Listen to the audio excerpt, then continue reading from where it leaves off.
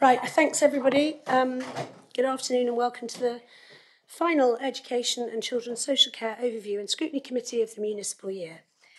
I'm a bit croaky, so just bear with me. Before we start these proceedings, may I bring to your attention some housekeeping matters. There's no expected fire alarm testing today, so if the fire alarm sounds, please follow the fire and emergency procedures that are applicable to the Council House. Please can I ask you use your microphone when addressing the meeting and it's switched off when you're not using it, and that your mobile devices are turned to silent. This meeting will be broadcast live to the internet and will be capable of subsequent repeated viewing by entering the Warspite room, and during the meeting, councillors are consenting to being filmed and to the use of those recordings for webcasting purposes.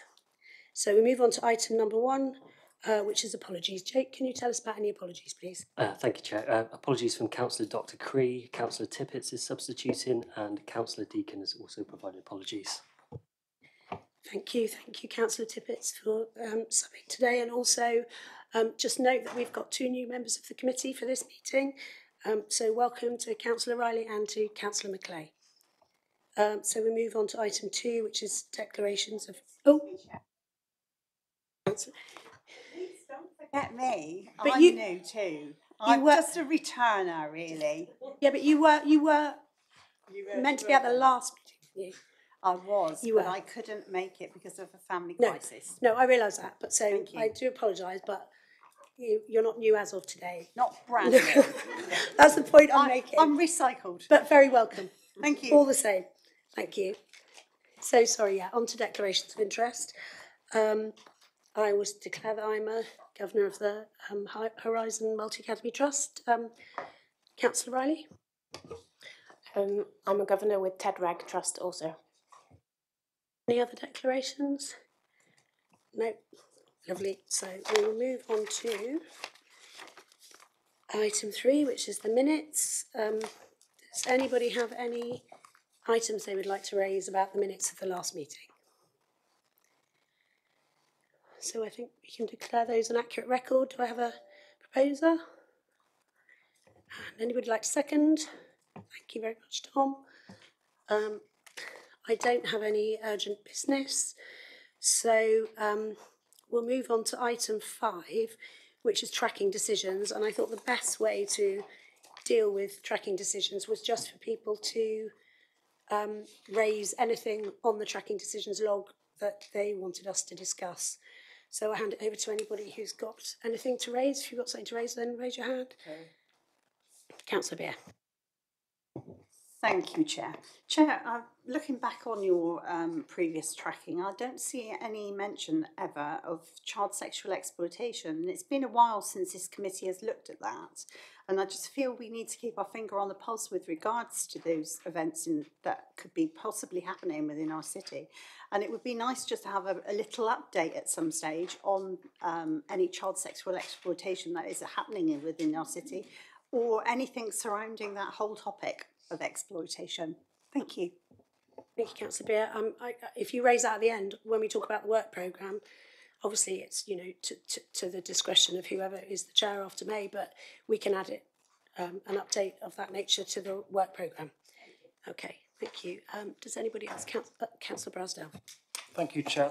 I just wanted to speak briefly on the response to the school uniform motion. So thank you to Councillor Carlisle for communicating that to the schools involved.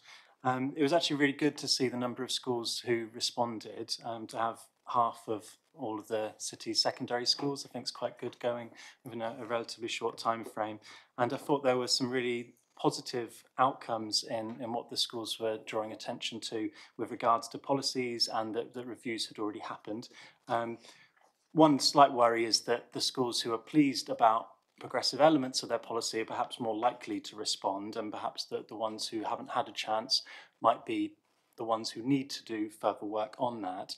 I was wondering, in terms of moving this topic forward, as a potential recommendation, whether as part of the bulletin that goes out to head teachers, whether there could be an opportunity to share good practice. So to choose 3 schools as case studies that have responded very positively to this, so that all head teachers can see work that is happening elsewhere in Plymouth.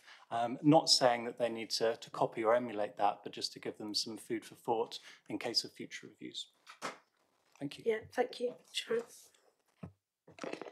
Yeah, more than happy to do that. We also have a head teachers briefing once every half term.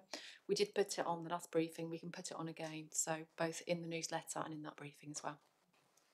Thank you. So can we say then that that's a recommendation, that we would like 2 or 3 case studies from the people who responded positively and if they were happy to be identified, great. If they want to be anonymous, then fine.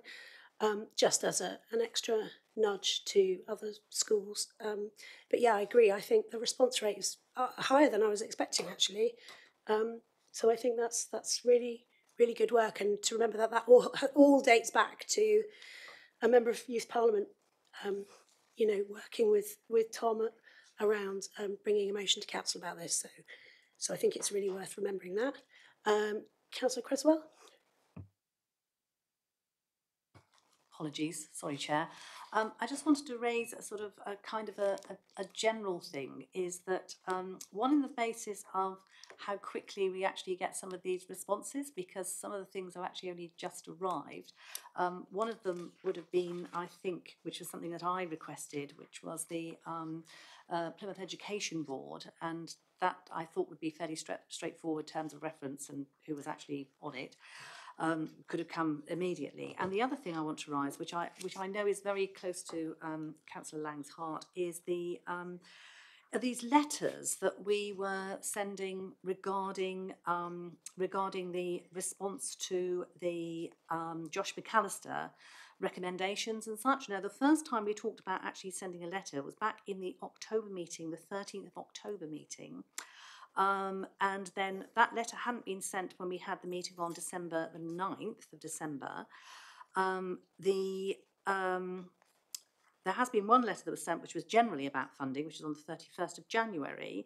But of course, on the 2nd of February, the government actually made it released a press release, didn't it, responding to Josh McAllister's recommendations, which were quite significantly different to certainly to the finance that was suggested, Josh McAllister's recommendations. And I just feel that we've kind of like almost missed an opportunity. I don't know if necessarily if we had done so, the government would have had a big rethink because they got a letter from Plymouth City Council.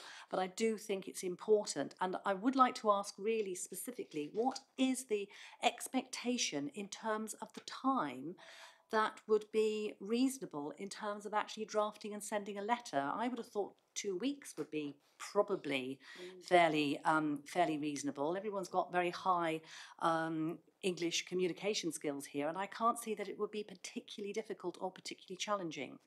Thank you. Sharon, do you want to respond? Yeah, I think the reason for that, as you'll know, Councillor Creswell, is that we've had a number of leadership roles and gaps in that, and with Jean leaving, with Ming leaving, and then replacements for Jane and Annie. I'm very aware of the issue, and we are going through and have gone through a programme looking at our forward plan. So I think some of it has been caught up through for 4 months, for example, whilst Ming left, we had that gap in that place, and then obviously we had Jean leaving and then transition to Jane and an offset inspection in the middle of that process. So I think unusual times, nonetheless, we've met as a DMT, we're looking at our forward programme plan, and we wouldn't expect to encounter those delays going forward, including some of the tracking items that have sat with officers that just haven't reached through to Jake and the team. And we've had a conversation last week and today about making sure that doesn't happen again. I think in terms of the expectation of 2 weeks, it depends on what the matter is, because we need to be very mindful and purposeful and intentional in our response. So there will be situations when I don't think 2 weeks would be appropriate. But nonetheless, the point you make is valid. We have had exceptional circumstances, and I'm confident going forward those delays won't happen again. I mean, I accept the fact that the 2 weeks and such, but I assumed that there was actually a kind of like I don't know, a target, a system that exists not just for, say, this committee, but for all committees of what would be the recommended sort of expectation, which kind of does kind of sort of like surprise me in terms of like reaching targets and what's actually sort of, I'd expect some of those things to be kind of laid down, and probably laid down not just for this committee but for several committees. So I'll link with Ross and we'll have that conversation and then set those clear expectations, and with officers we'll meet them. I would just add, I think that it's a shame about the Josh McAllister letter. I think we should still send it because this committee wants it sent, but we've really missed the boat on it. And I think it might need to be rewritten in light of the fact that the government's response has already come out.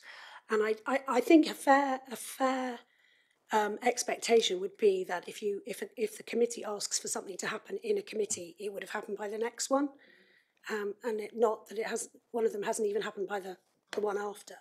So I understand there are reasons and all the rest of it, but I think if it's going to be delayed to such an extent as to become fairly tame letter because of the passing of time and things that have happened in the interim, then I think it would be good for us to know that. Okay, thank you. Any other things on the tracking decisions that anybody would like to raise?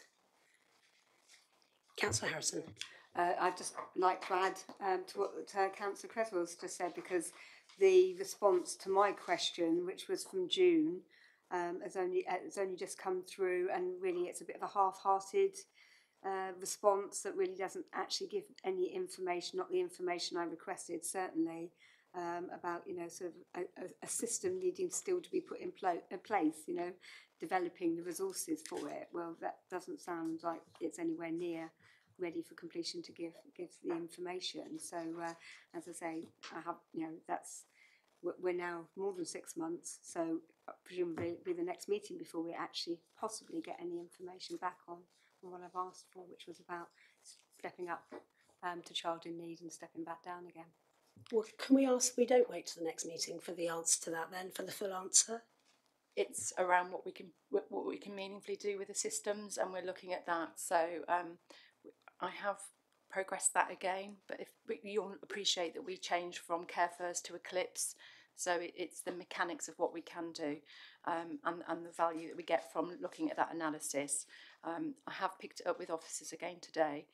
We will have something and share something. It may not expressly be what you've asked for, but it will give you the answers to the line of inquiry, if that makes sense. So again, it is underway and we will have it with you shortly. Thank you. Thanks, Sharon. So any other? No? Okay, so we're going to move on to the Education and Children's Social Care Policy Brief. And I think I hand over to Alan, who's on screen here, to present this item to the committee. Thank you, Chair. Good afternoon, everyone on the committee. The policy brief in your pack covers government announcements from the period since you last met until last week. And obviously there's been some announcements that have followed that. So I'll not go through every individual announcement, but it might be worth highlighting a few that have actually come out this week. The first relates to funding rule changes affecting SEND tribunal appeals. And both foster parents and approved prospective adoptive parents can apply for means-free legal help and exceptional case funding for representation for special educational needs appeals from the 10th of February.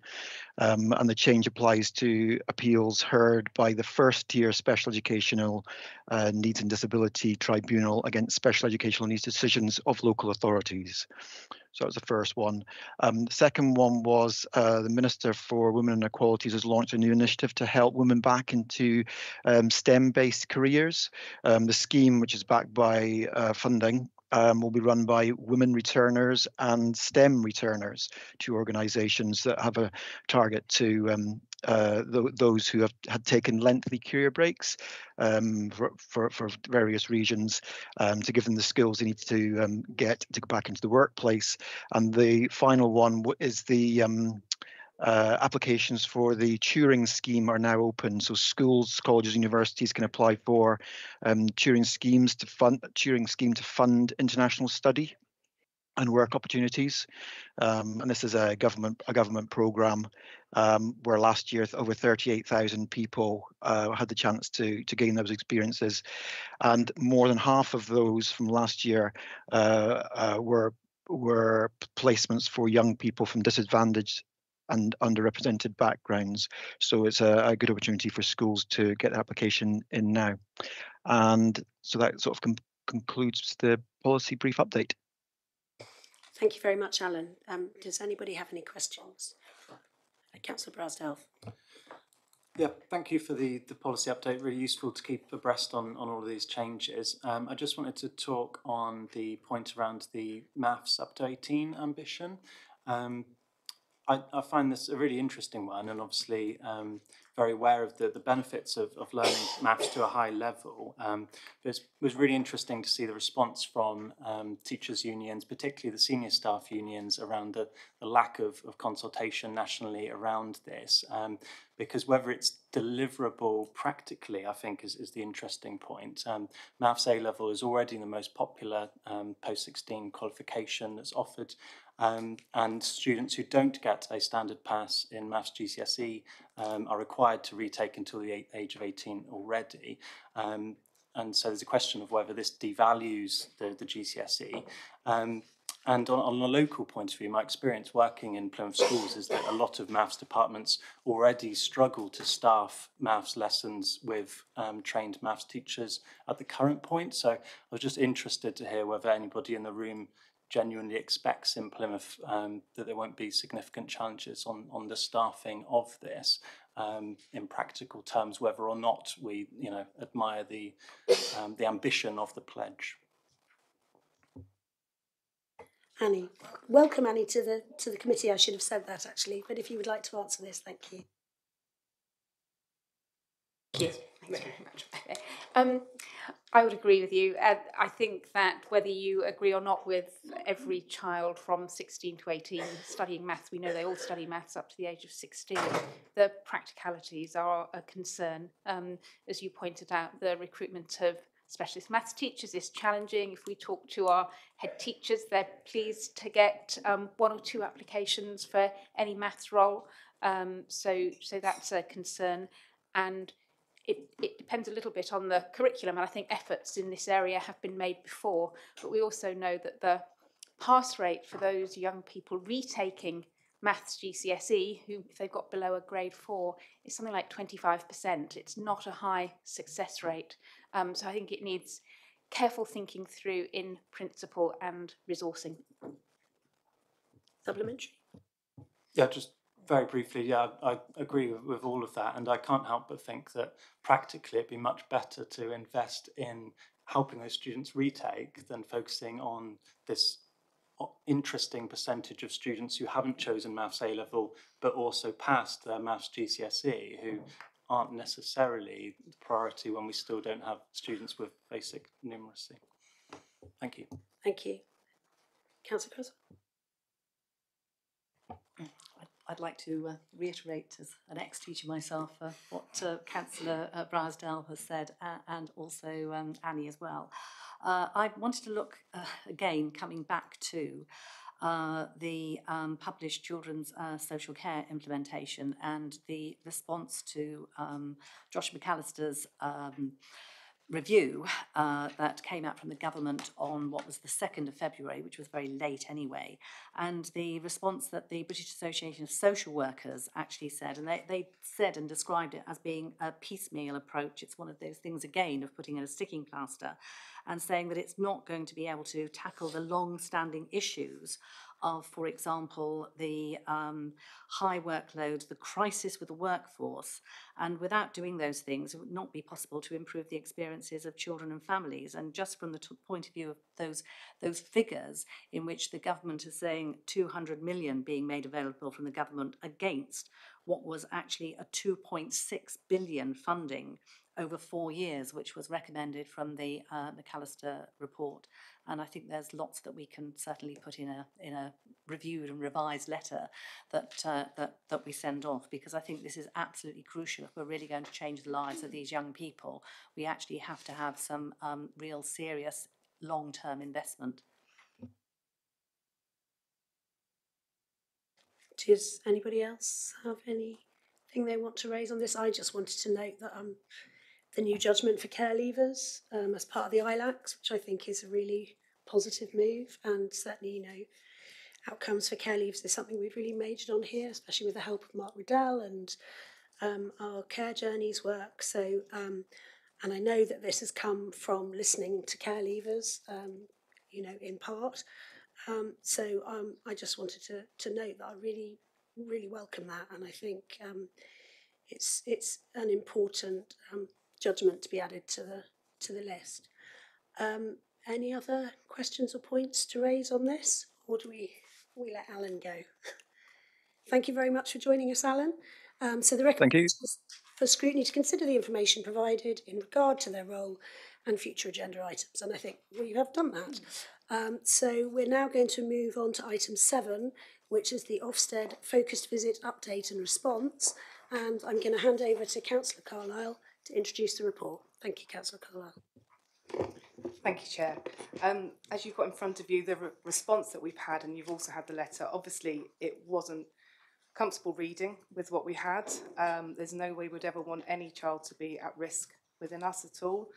I think what we can see when we're reading through from that, though, is that they have accepted there are significant changes that are happening, that there was an awareness as well of the problems. And sometimes with an Ofsted report, when it comes through, it gives you a stronger clarity on it. So Sharon has already advised of the improvement needs in the space before the Ofsted visit. Oh, sorry, I've gone really far away there. Sorry about that. And we already had that improvement plan underway. So I'm just going to hand over to Jane now, who's going to talk you through it all as well. Thank you, Jane. Thanks. Sharon, I think you expressed it. So preference to pick up this initially. Apologies, Sharon. I thought I'd go straight to Jane. Apologies. I give a little bit of an overview and then pass over to Jane for particulars. So Ofsted were with us on the 14th and 15th of December. It's a 2-day visit, but actually, colleagues, it's a 2-week process really, from them letting us know that they're coming to us providing a battery of information, and then ultimately them arriving a week later to conduct a 2-day visit. Just like to acknowledge and thank our staff. Ofsted inspections, as colleagues know in the room, are difficult times for teams, and I'm very proud of the team in their way that they conducted themselves, in their openness and honesty in terms of where we were. As Jane and already knows, and Charlotte, we already had an improvement plan in place. So obviously I joined in June, and having a strong front door is the key component really in terms of supporting your social care practice. We knew that there were a number of things that we needed to get right, and our opening presentation to Ofsted was to say we are working on a number of things and you will find the following. And the real positive thing in some respects is what we said you would find, they found. So they were able to correlate that into our improvement plan. We talked about the need to have a stronger early help offer in the city, and that we were working on that. That offer was actually launched on the 23rd of January. So on the 14th of December, we could talk about our plans, but we couldn't yet say it's in place. That was launched on the 23rd of January. It is a pre-book advice line for schools, early years settings. So I had received feedback from head teachers, early years colleagues and other stakeholders that it's taking too long to get support through the gateway process, the early help process. So we've introduced a system which I've used elsewhere, which is a pre-book advice line, no waiting on the end of a telephone, a designated slot. So if you're a teacher in a school, you know when you've got a free lesson, you can ring and you know you're going to have some time to talk something through. More importantly, because we've digitised that, it means that we can understand where the need is and pick up on a picture of need, and then understand what we need to do from an intervention, prevention point of view. So that has been one of our immediate actions. It was already underway. As I've said, launched on the 23rd of January.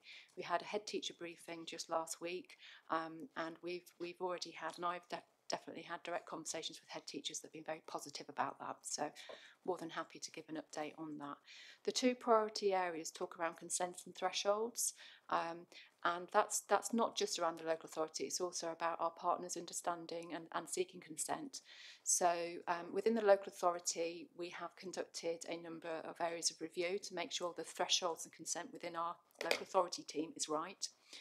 But we're also holding, first time in a few years, a citywide event on the 26th of April. The invitation went out last week to all practitioners to talk about early help, building support, consents and thresholds. I think sometimes through the COVID period, the changes in staff, that perhaps there's been a drop in communication. So as a proactive matter, we will get lots of colleagues in the room, in a physical room on the 26th of April to talk about consents and thresholds and make sure we get the calibration of that right. Around consents and thresholds in the actual MASH, we have now introduced a fortnightly meeting, which is probably likely to move to a weekly meeting, where we're looking at those incidents of no further action or re-referral into the MASH, and we will do that with police colleagues, health colleagues, education colleagues, and look at what we did, what decisions did we make, and how do we learn. So we're really improving our quality assurance cycle. I'm sure Jane can provide some more detail on that. The other area in the report you'll notice is around police out-of-hours response, and we're working with police colleagues on that. At a partnership level, we are meeting every 6 weeks at a strategic level to make sure that we've got the right grip and control. The other priority area action was around our use and application of strategy discussions, and again we are looking at the what, the when and the why and making sure that we make those improvements, and Jane can pick up on the particulars. I hope you'd note that there are some positive narratives there around the new leadership team in place and the direction of travel. We will continue to improve in this space. The letter talks about the fact that I had asked for some additional resource to make improvements. Colleagues had literally arrived a couple of weeks before Ofsted arrived, so it was difficult to demonstrate the progress, but we were absolutely able to say we know what the issues are and we are working to it. We are a number of weeks down the line now, 8 weeks down the line.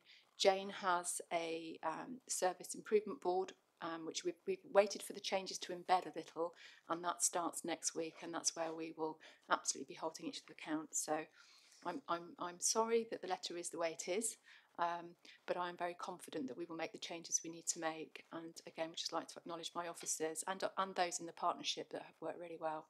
Please take time to go on Facebook and look at our Early Help offer. I'm really proud of it, and I think it will really help us support the needs of our families sooner. And then just finally, with the addition of Annie in the team now, we're really thinking about that protective role of education and making sure that's working really, really well in the MASH space. So Annie will be supporting us in that space. So I will now pass over to Jane. Jane, perhaps you just talk about the 2 particular priority actions and what we've done, and then happy to take any questions.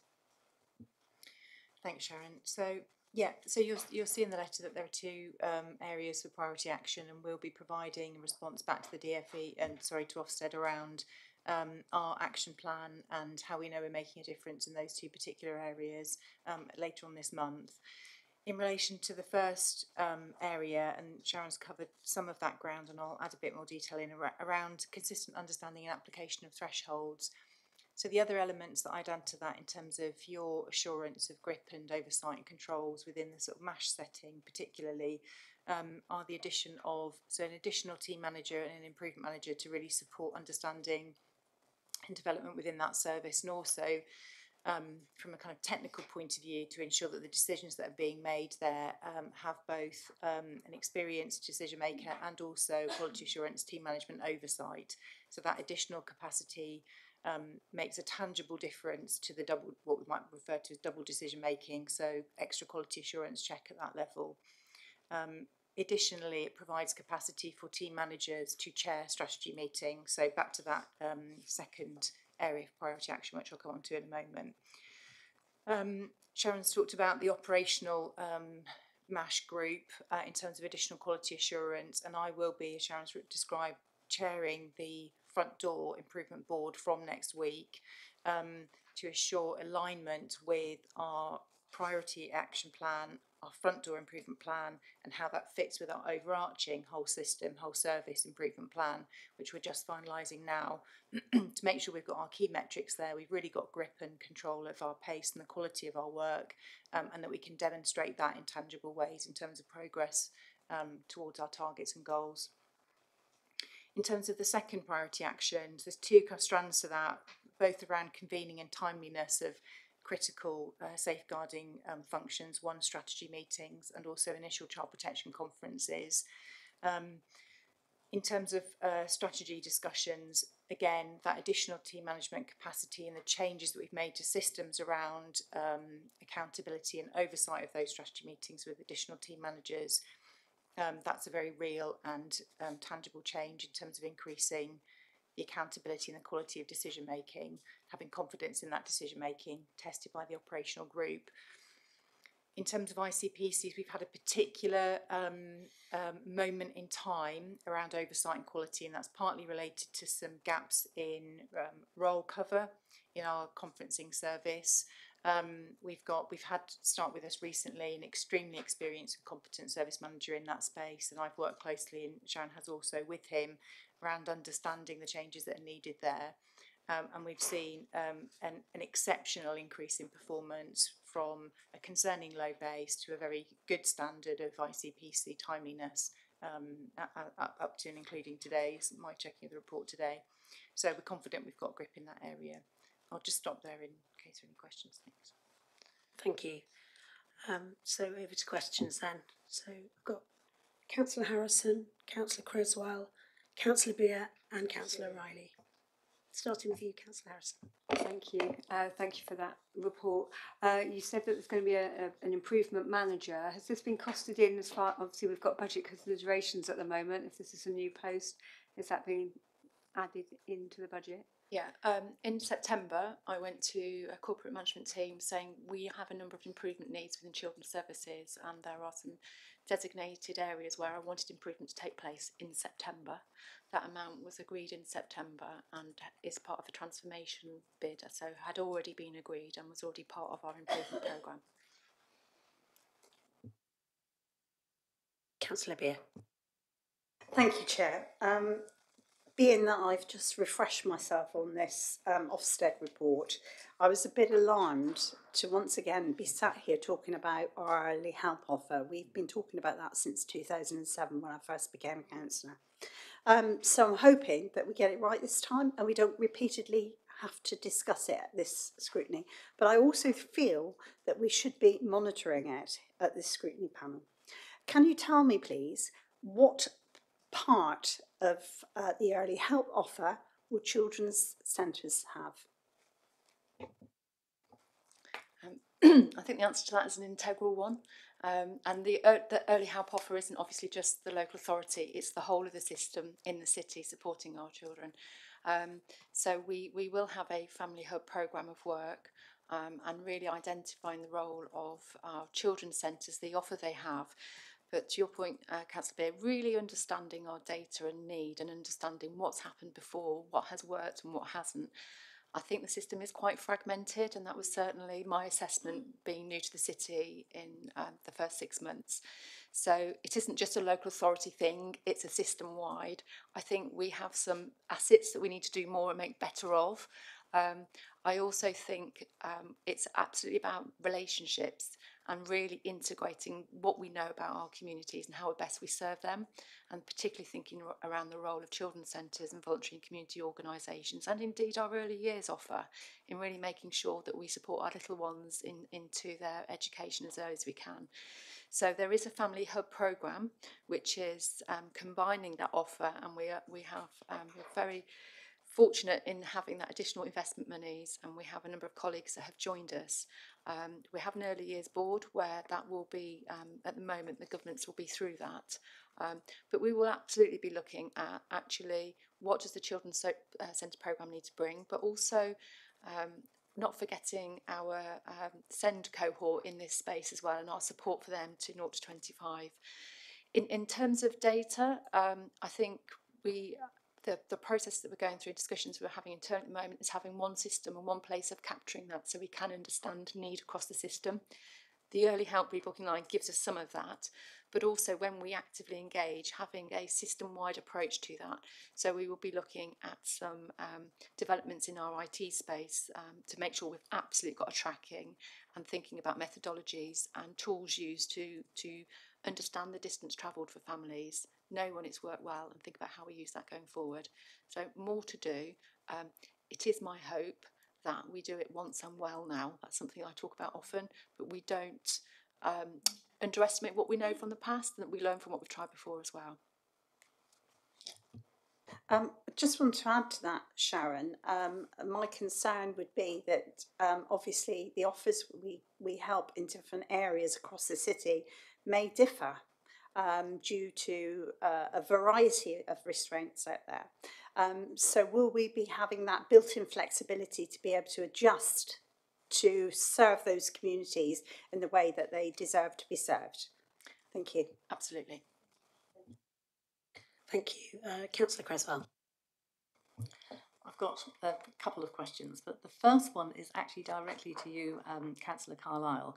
Were you surprised by the findings?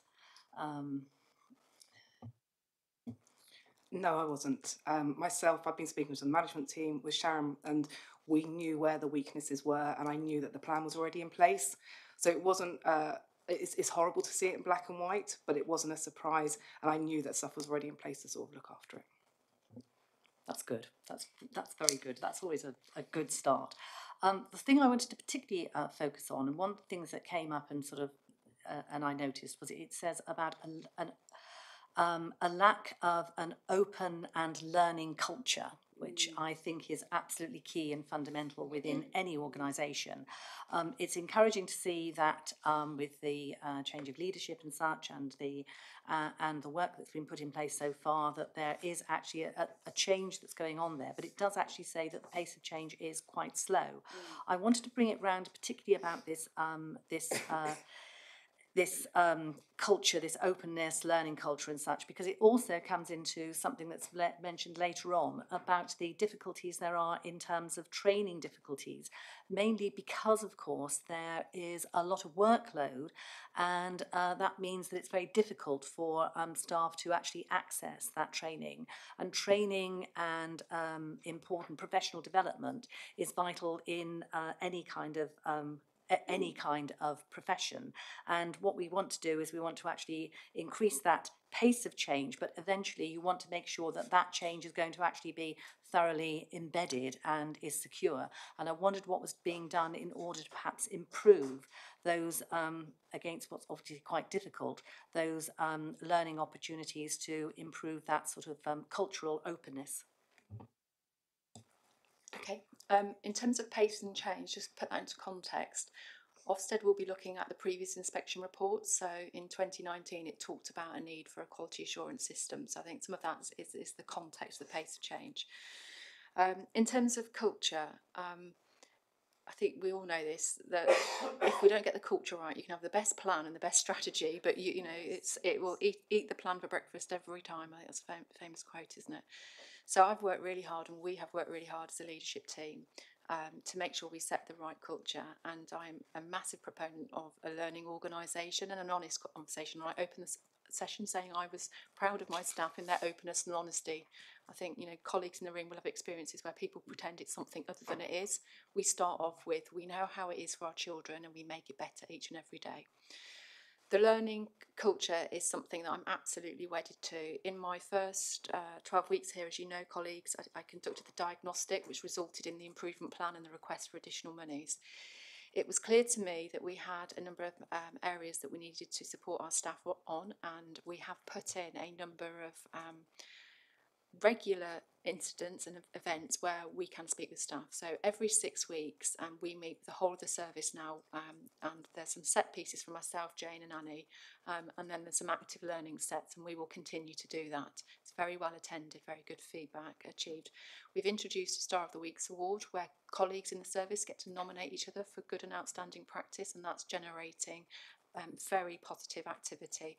To date, we've had around 140 stars allocated since it launched on October the 14th. I'm in the building, walking and saying hello to people 3 times a week, and having active conversations, creating that environment when it's okay to say how it is. From a CPD point of view and a workforce development point of view, and from a workload point of view, part of that diagnostic is understanding our system and looking at caseloads and looking at the complexity in that. We are moving towards a new target operating model, and we will absolutely be redesigning some of our services. Moreover, and more importantly, we can see in our system we have a structure that creates lots of handovers for children. If you think you're a mum or a child, it means you're going to have to say your thing again and again. We will move away from that into locality structures. that will take some of our throughput out of the system, because instead of stepping up and stepping down, you'll maintain in the service and be supported by a locality team.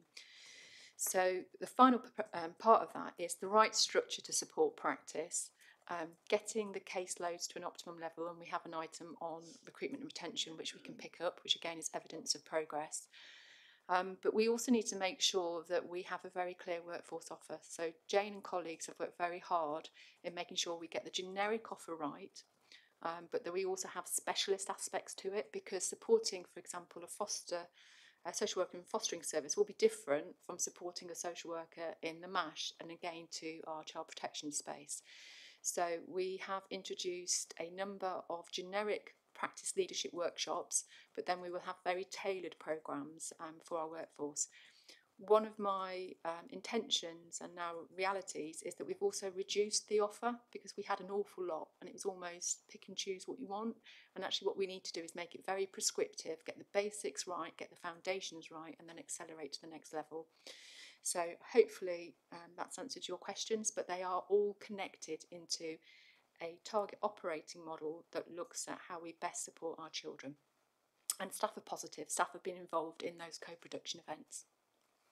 Can I just come back with one thing? I'll come back with a positive, because it's always important to finish on a positive. It's a teacher with me.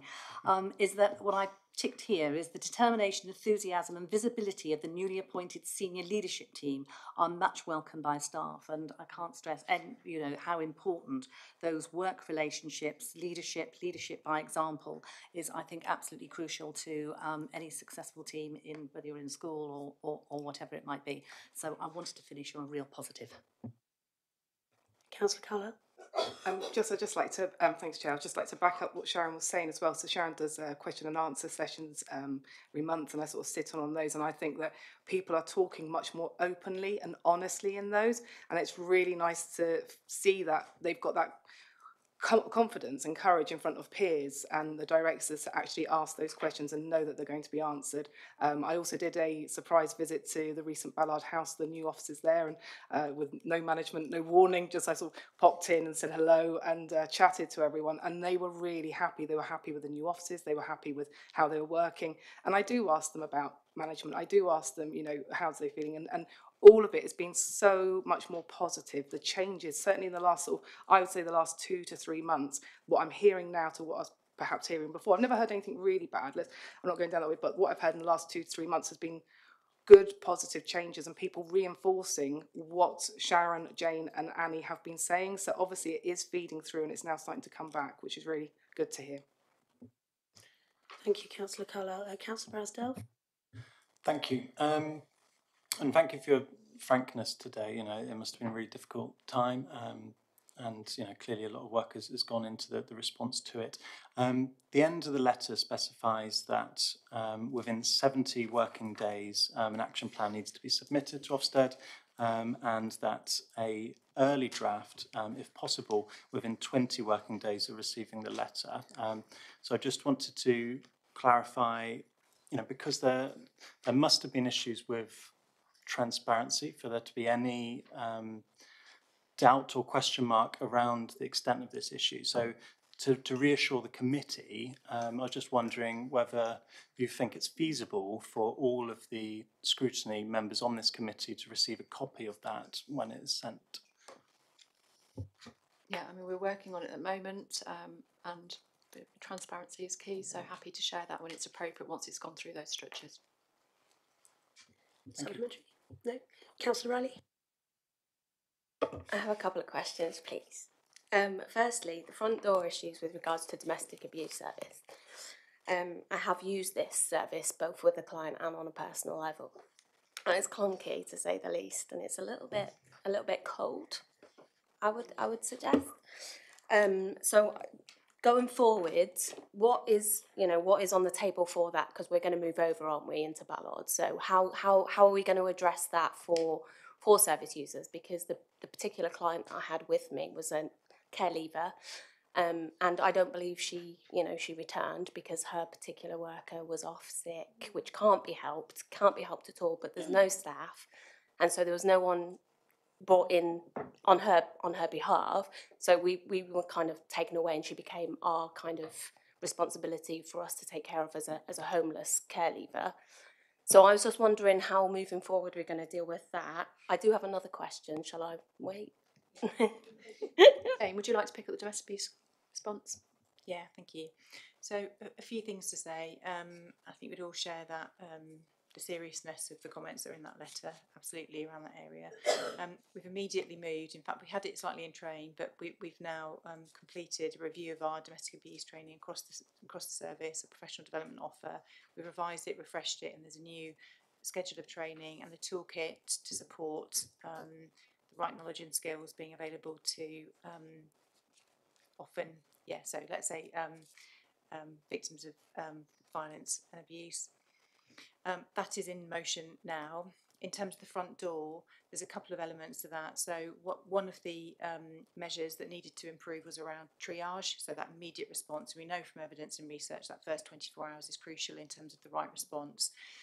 So we've, again, through that additional team management capacity, increased our triage response to an immediate RAG rating response at the front door, but also we have a commissioned service in Plymouth. It's a very good commissioned service. We need to think together about how we might maximise that. And I've begun some conversations, which at another time we can update on, and there's a review currently underway of how we can better use and get better value and a more immediate response provision through that commissioned arrangement and through our partnerships with them. Yeah, I think that's probably enough on that, if that's okay. Thanks. Have you got another question? I do, yeah. So the police out of hours is a bit of a concern. And I respect, obviously, that, you saw this and you're looking at things to improve it. But I just wanted to know, you said that you're having 6 meetings every 6 weeks. But what's the meat of those meetings? What's the projected outcome? What do you want to achieve with it? And also, and I don't mean to be in any way rude at all, but positivity is absolutely fantastic, and we all need to, it's a difficult job. But are we reflecting on the things that we've not done okay also? Yeah. Shall I take that in reverse order? So reflecting on what we haven't done as well as perhaps we should is really, really important. And the best way to understand that is to talk to children and families and then talk to staff, because sometimes things get filtered, don't they? So that our leadership approach is, let's go and listen and ask the open question and really understand what's happening, not what we think is happening, what's really being told to us, and really hear that. So we have, and I will, and we will continue to listen to what our children and families say and our staff say. I look at each and every complaint that comes in through to say, so what do we need to do differently? What is this telling us about our system? Back to the Stronger System Leadership Board every 6 weeks, I'll just flip that a little bit. So currently, every fortnight, police, education, health and MASH colleagues are getting together to look at how well are we doing. One of those meetings happened yesterday. We were looking, and so we have police colleagues in the room, education colleagues, health colleagues. We are looking at operational practice week in, week out. So from that meeting yesterday, we've identified some issues. There is an action plan to look and understand, and then the findings of what we know and what we're doing about it are fed up to that strategic group every 6 weeks. And that's the place where we as partners would hold each other to account. So, for instance, I'll just make it up now, if the police were not happy with our response at a strategic level, it gets up to that position, we have a discussion, we do something about it. So we've absolutely got a closed loop system around it. So each and every week, so yesterday we met and agreed it needs to be weekly at the moment to make sure we get the grip that we need to get. We are looking at things that we want to explore from a learning perspective. How do we do this better?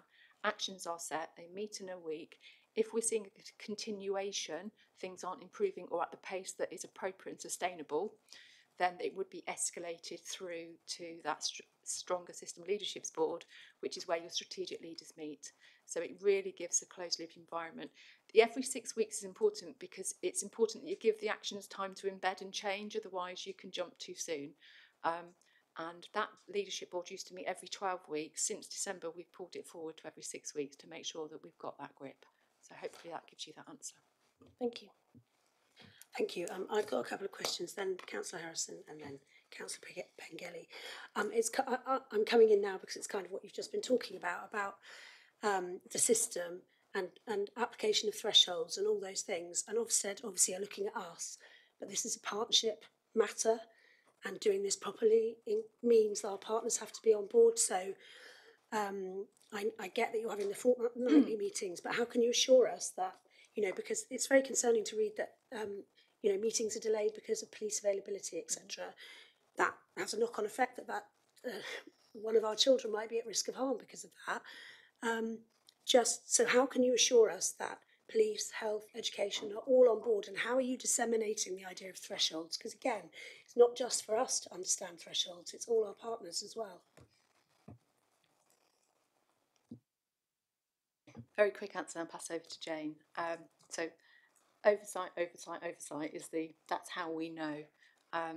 In terms of how we do it, we want to move away and in spreading the understanding around thresholds. There's the building support document, which I'll let Jane talk about. But our process change will be, instead of partners filling in forms, they'll be calling in and having a conversation. That conversation allows for a calibration of, actually, this isn't quite yet at a safeguarding issue, or actually this is an early help discussion that could happen in this space. Historically, our MASH environment is predominantly fill in a form and then get a response. That doesn't really work. And listening to teachers and practitioners, they say, and just literally the session we had yesterday with practitioners in that space, saying when we get to taking the form away and having a conversation, that enables a real learning and dialogue in the partnership. But I'll pass over to Jane just around any particulars you want to answer to that. Thanks, Sharon. Yeah, so the building support document is a partnership document, and it is really intended to ensure that we have the right response at the right time, and that we're not working to artificial processes and cliff edges that make it difficult for children and families to access the right support that they need. So I think the feedback from some of the letterman and diagnostic work we've done is we need to do more to embed that and to make sure that across our schools and across our early years settings, health, police, etc., that is fully understood throughout the workforce. And so the event that Sharon referred to is going to be an important plank in that. So is our engagement and our increasing work in the partnership space. And there's also been a great deal of work at the front door, the early help advice line, etc. So multiple touch points, and through all those touch points, reinforcing and strengthening our understanding of thresholds and our understanding of consent within that, in terms of rights of children and families to make choices about accessing services. Thank you, because it's just the burden of a letter like this, a shocking letter like this, shouldn't just fall on the local authority. The children's safety and safeguarding and all the rest of it is a shared responsibility across the city. And I've just got two very quick things. Just how will you judge the effectiveness of the phone line? What are the kind of KPIs around that, and how will you report that back to us? And kind of follow on from what Tom said around how will you report back to the committee on the action plan and how that's progressing? Thank you. Okay, so when we introduce the phone line, we'll have a system where we can record. This is used up and down the country. You record the conversations. You can use those in live supervision then to support colleagues. I would also expect a system where if you have a conversation that you wave your hand and the supervisor will have that conversation with you. So that from a on the ground practically for our staff and for our stakeholders, there will be a live transcript of those calls to support and enable and supervise where we need to.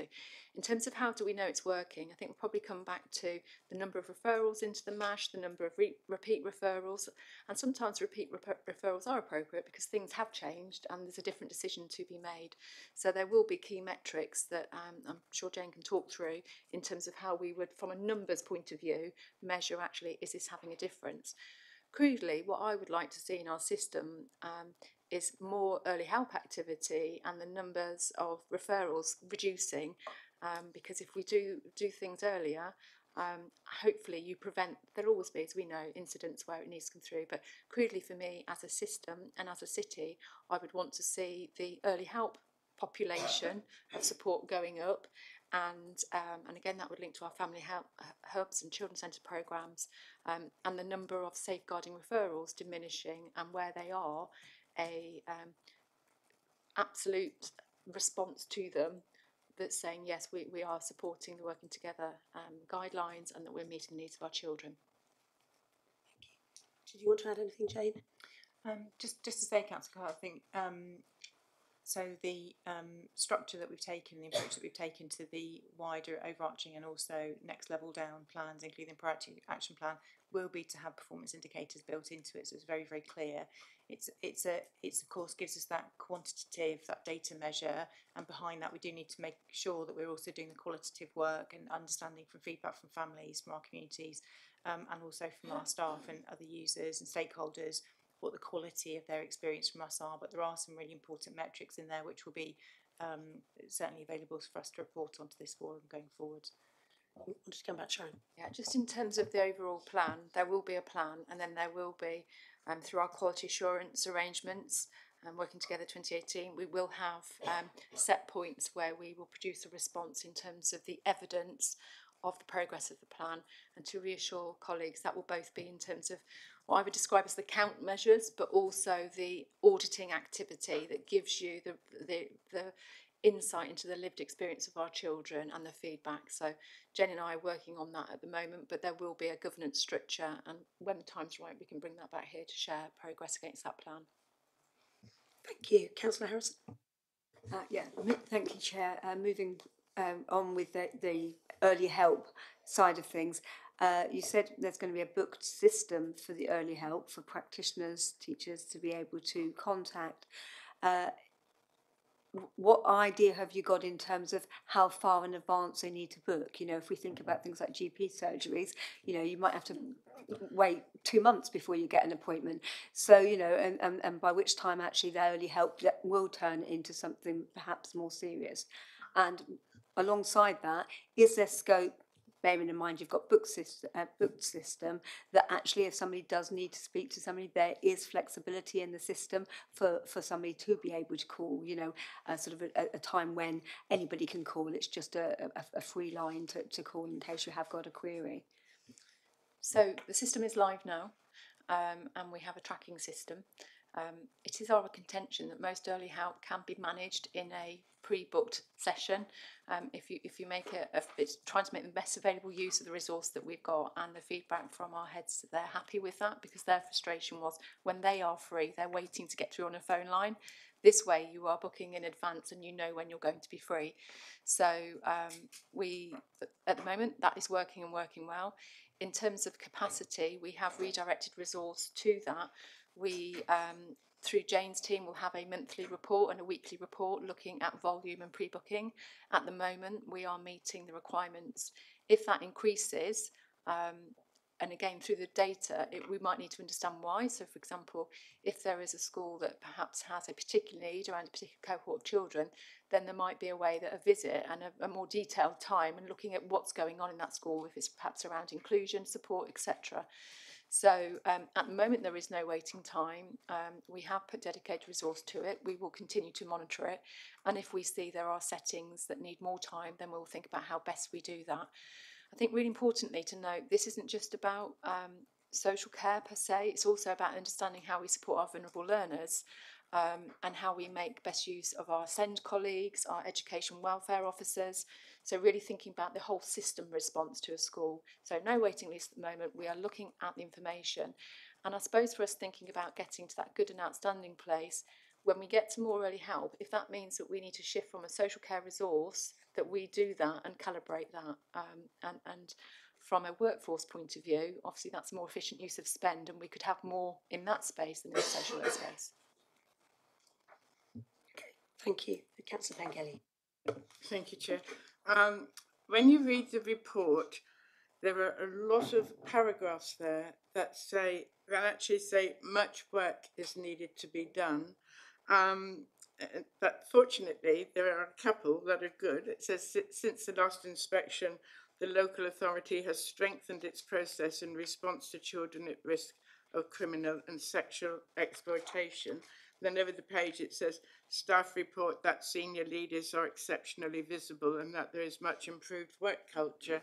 But those are comments I'd like to make. But my question is to the officers and the cabinet member, do you feel you have the confidence that you have the staff and the resources that's going to change all these paragraphs into something like those two that are good? Because if not, no offer ever held. So we have a recruitment and retention item, which is a next, which is a key enabler for that. And linking back to the McAllister review, social work capacity is an issue up and down the country. We need to have more permanent social workers in Plymouth to provide the stability that we need, but we are looking at the systemic reasons behind that, and we have a paper to talk about the difference we need to make there. Equally, if we get a system that is performing better and supporting some of the activity in the system that we've got, and the repeat activity wouldn't be in place, so it's stabilising the system. So at the moment, I think we have the plans that we have, and we need to make the progress and see where that takes us. If we could find more permanent social workers into our system straight away tomorrow, that would obviously help, but that is an issue up and down the country, but one that we hope our recruitment and retention strategy will address. Jane, I don't know if you want to add anything, or Annie.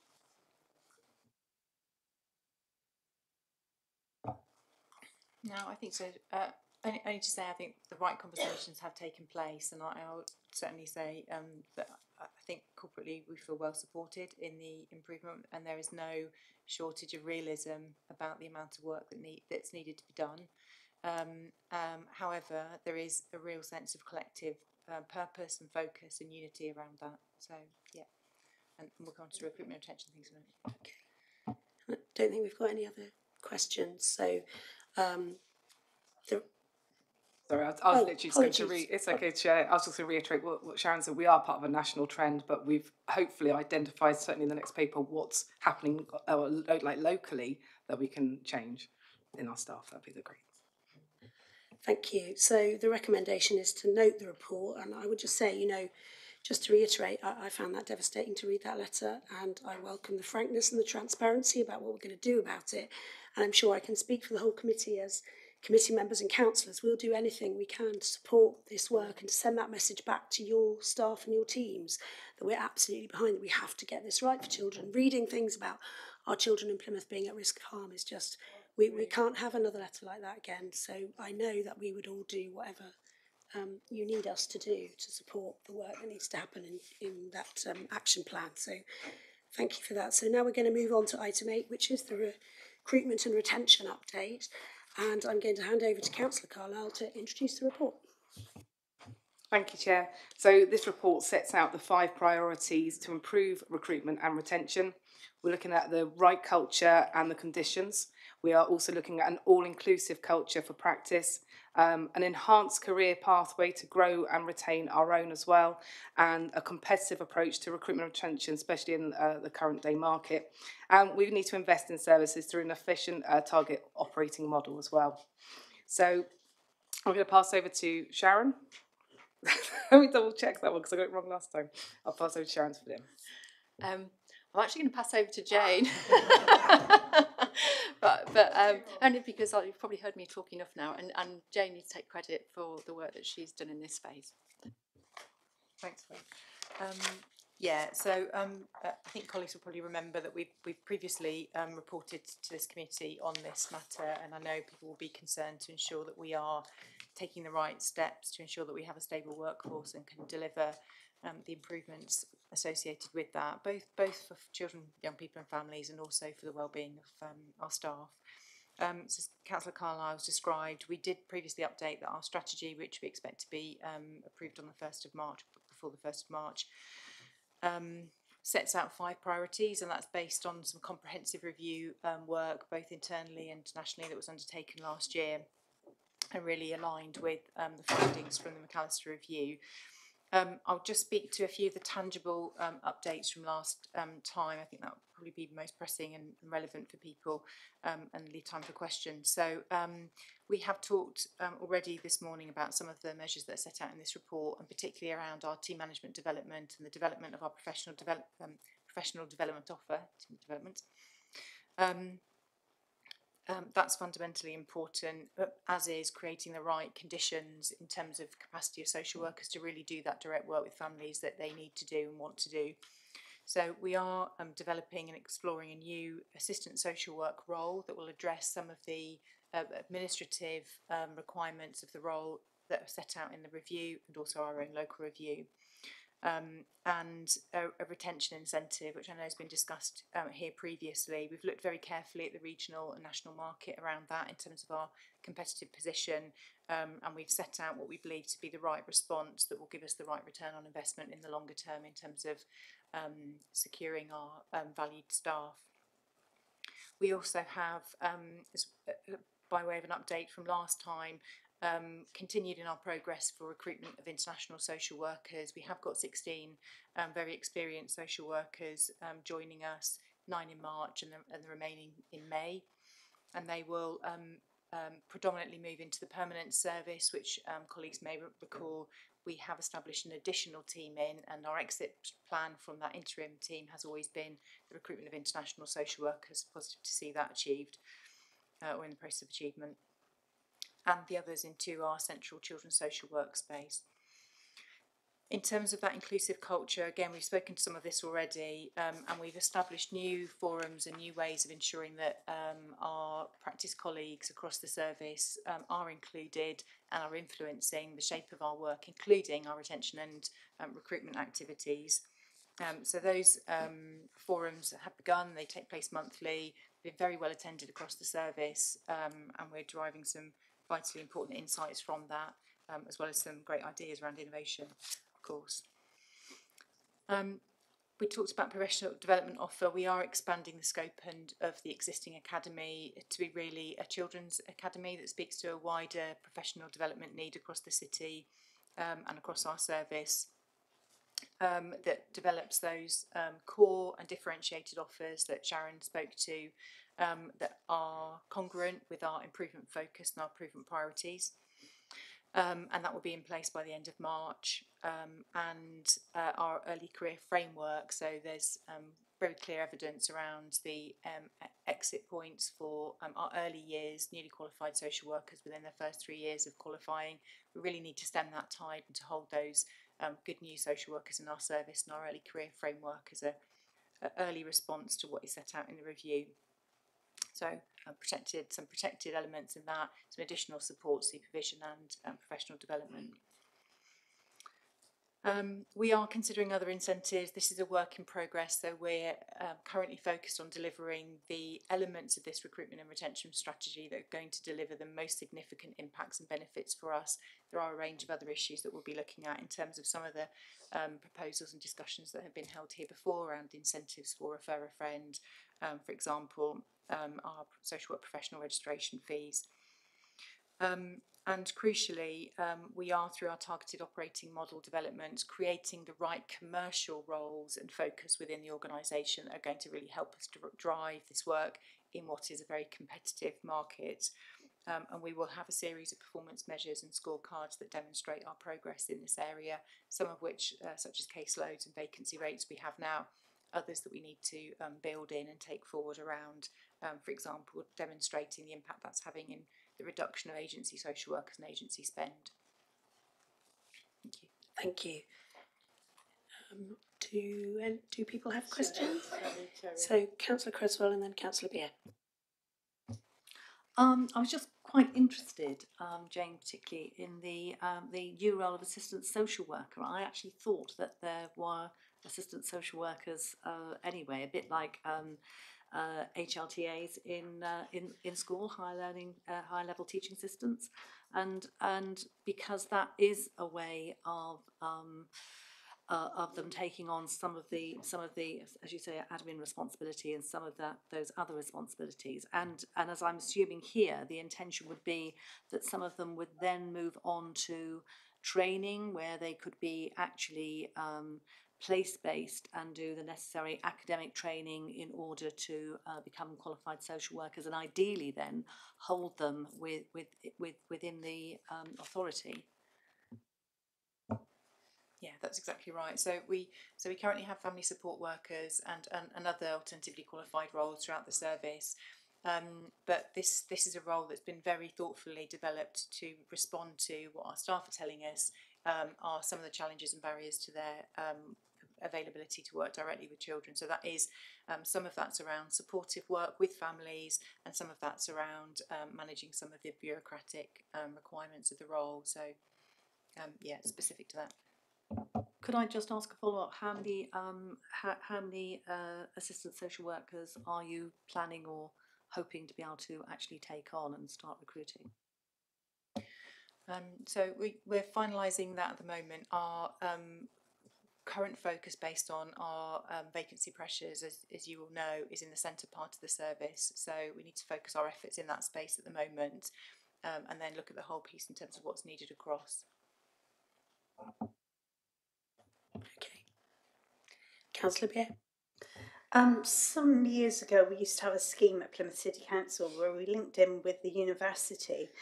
So social workers training at university level were able to come over to Plymouth City Council and do like a job placement scheme. Are we still running that? Because that would be an opportunity to actually get people who've come to Plymouth University to train as social workers and to keep them within our city. Thank you. So we do have a range of schemes, and particularly successfully for us has been the postgraduate traineeship through the university. There's more that we can do in that space, though, and we need to develop our apprenticeships offer. And speaking to the point that we were just raising there around recruitment pathways, that's going to be a fundamental element of that we need to get right. So it looks likely that would be through an apprenticeship, a degree apprenticeship route through the university. Sharon and I are meeting with colleagues at the university in March to really cement those relationships and to begin speaking about how we co-collaborate on the development of that. So just an observation really, so it sounds like we've had a bit of a breakdown from the scheme that we set up in 2017 when I was a cabinet member, and it's perhaps lapsed a little bit and you're now resurrecting it, which is a good thing, and I think that linking with the university is on target. Thank you. I'm just going to ask a quick question, and then Councillor Tippett. I was just wondering about the social workers coming from overseas, just what the kind of pastoral package is for them, because obviously it's a big deal to move country, move job, all the rest of it, to make that transition as smooth as possible and to make, hopefully, that they will stay here as long as possible. Yeah, so absolutely, and two elements to that, or maybe three briefly. So one, we've partnered with a very experienced recruitment agency that we've done some significant due diligence around in terms of their success with other local authorities. So they, as part of that work, deliver a significant amount of the planning and support post their arrival in the UK, and that will be ongoing for the first year. We've had, as colleagues will know, some very some high success in this area previously, predates me, but some of those colleagues are still in our service, and we've obviously of course connected with them in terms of what's worked for them, what was a challenge for them, and really making sure that we've done the learning and we've got the right things in place for that pastoral support as you've described. There is also a very substantial and tailored induction programme for them professionally and personally that crosses both those elements. And yeah, so certainly I can share more details on that another time if that'd be helpful, but there's a significant programme in hand. Just to add to that, obviously we're working with the hospitals in Plymouth as well that also have that international recruitment programme, so that we get the communities and peer building together. I mean, I don't know, as a suggestion, I'm just thinking of how the kind of receptions have worked for members of the Ukraine task force, that I don't know if there's something you could put in where members of this committee could go and have a cup of tea with them, just to make it really clear to them how welcome they are and how glad we are that they're here. I don't know if it will disrupt your induction programme, but certainly I'd be happy to do it, and I'm sure other members of the committee would be happy to do it too. So Councillor Tippett and then Councillor Bengelli. Yeah, I'd definitely be happy to join you on having the cup of tea thing. And also, mine's not a question. I need to declare an item, declaration of personal interest under item 8. The University of Plymouth was mentioned, and I wasn't anticipating that, and that's a personal interest. Thank you, Councillor Bengelli.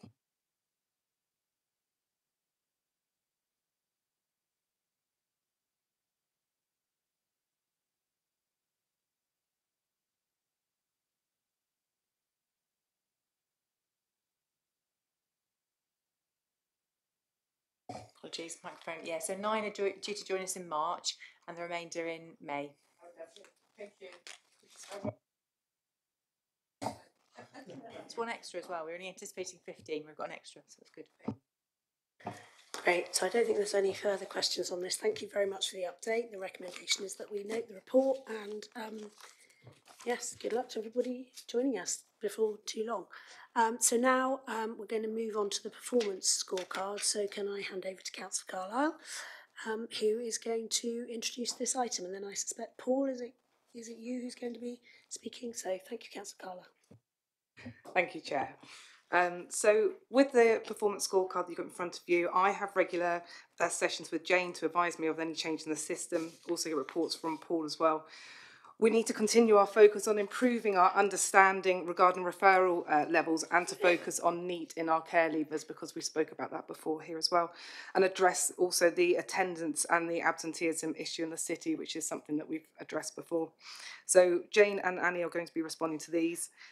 We're looking at school attainment as well. Good to see progress for some of our children. We've got united and clear focus on this who are not regularly accessing education. And I know we've brought this up before with like our care leavers in corporate parenting, because we don't want their attainment. We want their attainment to continue because we don't want them to fall behind. And early years, I'm going to pass on to that because I think that's going to be something that Jane will carry. But we are looking, we've got quality and standards are as good in the city, and the team are working very hard to support them. So if I pass over to Jane, she can probably go in a bit more in depth, and then Paul can delve even more. Thank you, Jane. So I don't think any specific questions on that. If you're just happy for Paul to pick up. I just wondered, Paul, if you can kind of draw attention to what you think is most... Yeah, so obviously you've seen this report a number of times. Obviously there's some new councillors that have joined us, so this might be new to you. We've done this for 3 or 4 quarters now, and it seems to be working. What I will draw attention to is some of the information that's in here, like the re-referrals, like the repeat CPs, are the things that Ofsted have flagged up. And those are things that we've been looking at for some time, or reviewing at some point. These are also things that you'll see in the corporate plan performance updates that you'll get on a quarterly basis. So they are things, as we've said, they're things we know are issues, and they're things that we've been trying to work towards resolving. And this report gives you that information in a high level of where we were over the last few years, where we compare against our statistical neighbours and England, and where we currently are at the end of Q3, so the end of December. So that's what's in there. There's a lot of detail in there. What I will say is this is currently comparing our performance against statistical neighbours and England for 2020-21 year. The latest position is out, but it's not in this report yet. It will be in the next one. But I have had time to make sure it's in the corporate plan for the next corporate plan release. But if there's any questions you've got in here, I'm happy to try and talk them through. I'm also going to try and cover Hannah Dahl, that's absent today, that would normally cover EPS, but I will try and cover that aspect as well if there's any questions. Thank you, Paul. Councillor Bryarsdale, and then Councillor, I think we'll say Councillor McClay because she hasn't asked a question yet, then Councillor Harrison. Thank you. Thank you, Chair. Councillor Carlisle touched upon this in her introduction. One of the things that was concerning to me in this particular report was on absence monitoring. You know, all of us in this room, and particularly teachers, will be very aware of the impact of not attending can have, not just on progress, on terms of safeguarding matters, you know, in terms of the wider relationship with pastoral teams in school. And actually Annie's report in the next item, you know, discusses some of those very clear statistical correlations around some of that. So, you know, just wanted your attention, for instance, that, you know, from 2020 we're at 4.9%. In the current period, just looking at 2 terms, you know, we've nearly doubled already without going into a third term there, nearly 9%. And the gulf between us in Plymouth and the England average for persistent absence is quite huge, 22% to 29%. So I'm just interested whether you could say a little bit more around why you think there is that statistical difference between us and the national picture. Is that socioeconomic? Is this a further result from some of the issues around the Plymouth Challenge, which has been going on for some time around leadership in the city, just to get a sense of your understanding that picture. Annie, do you want to come in? It is concerning, as you say, in the next report it set out really starkly the difference that attending well, or the correlation between attending well and achievement is really set out, and for therefore those children not attending well, the chances of them getting those basics in English, maths at the end of secondary school, age 16, really diminish, and that affects their life chances significantly. Quite apart from safeguarding issues, health issues that arise from not being part of the school community. Absence has really significantly increased across the whole country. So we see that rise, and we'll see those graphs in the next report. But you are right that Plymouth is sitting above that, and that is a concern, and that is particularly true of our year 9s, 10s and 11s. You see as the children become older, and there might be a range of reasons behind that. I think it would be useful to dig into that further. See, those children sometimes are more independent of their parents, so they might be making some of their own decisions more. They may find that school is less appealing for them, and I think lying behind some of the national change in that sense is, well, I didn't have to go to school during pandemic, so maybe it's not quite such that critical thing that it always was probably when most of us were at school. So I think there are a range of national issues. Locally, we need to look into it. I do think that, and I think head teachers recognise this as well, there's that push on inclusion across the city that we need to maintain, and I'll say a bit more about that with the next paper as well. But I do think that children need to feel welcomed at their school and that they belong there, because there is a particular issue, I think, about some of our children with special educational needs missing out, not attending as well as a higher proportion for our free school meal children. Yep.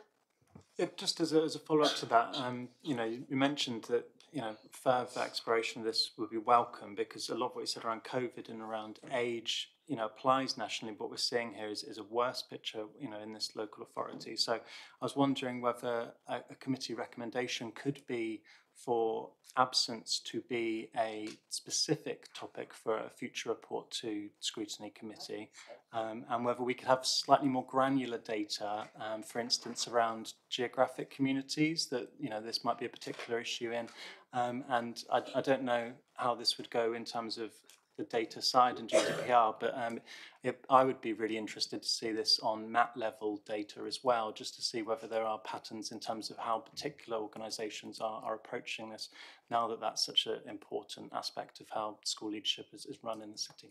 Thank you. Sharon? Yeah, just to build on what Annie said, so we do work with across the city with all our academy trusts. There may be an issue around data sharing, what can be shared here, but I think you already know that. So we have a place-based plan, and we have in the autumn term, I think we mentioned it at the last meeting, an information sharing agreement, so we can compare what's happening in different places and spaces and look at nuances. So the place-based plan is a citywide initiative with all of our schools looking at attendance and absence, and that's really just starting to work now. And I think there are things we can bring here, but whether we can bring the level of data you're suggesting, we can't. But I think we can absolutely bring the place-based plan, share that with you, but also share our role as a system leader and the work of Annie and the team in that space. We have made that an absolute priority for us now. Having that information means that we can absolutely understand the issues, and we've got a wicked issue around in-year mobility that is driving some of this, and there is a task force for that and some additional resource from the Department for Education coming in to do that across the city. So I think we can bring some of it at the next meeting or subsequent committees, but not all of it because of the information sharing requirements. Can I just come back on that, sorry, and then I will get to the questions. I get that, some of that, we're not talking about naming and shaming at all, and I get that there would be sensitivities around some of that, but can you reassure us that some of that granular work is going on, so that you are identifying if there are, I'm not saying there are, but if there are particular schools or clusters where this is occurring more, then I think we really need to know that, because then it's for you and for Annie then to have those difficult conversations that lead from that to try to unpick what is going on there. So I guess you're not going to say particular schools or trusts or whatever, but an assurance for us that that granular work is being done? Yes, I think it's absolutely right that I think it is a priority for us. It's a real priority for the schools and for the children and families. So I think it's absolutely right that this committee examines it more and that we bring more detail about the processes that we carry out, but also that through the place-based plan and strategic education board that trusts are carrying out with their schools, because they're the ones in day-to-day contact with head teachers, etc. So we need them to be working as well as possible and us to be providing that both wrap around and then particular input where there are real concerns and those discussions with CEOs and head teachers. So I welcome it being on the agenda further. Thank you. Councillor McClay. Thank you, Chair. Sorry, Paul. Just come in, just in case it changes any of the questions that are coming. The I just wanted to add some clarity here. Where you compared the 8.8 against the 4.9, it's important to bear in mind that the 2020-21 is COVID year, so it will be impacted. What would be good to see is when the information for 21-22 is released next month, how we compare. Yeah. All right, so it's just worth bearing that in mind. Yeah, thanks for that clarification. Councillor McClay. Thank you, Chair. This is also a call for perhaps a little bit more detail. So I'm on page 25, particularly in relation to the statistic that 76% of children in care are placed within 20 miles of their home address. I find that quite surprising. To me, 20 miles still feels very far away.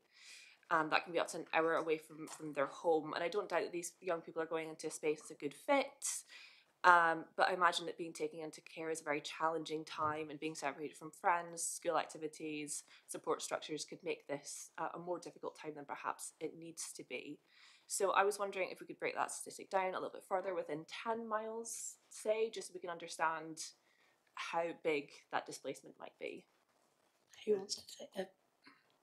So I'll just come in again. So this is so that 76% is based on some work that is under development, but I can do that. But I would just put a caveat on it that you know if someone's come in and they're homeless, we don't have a postcode starting from. If they've come in as an unaccompanied asylum seeker, we don't have a home postcode, and it would be thousands of miles. So I can do it, and I can do that this week. Try and give you a quick response, but yeah, that's not an issue. Thank you, Jane. Did you want to come in?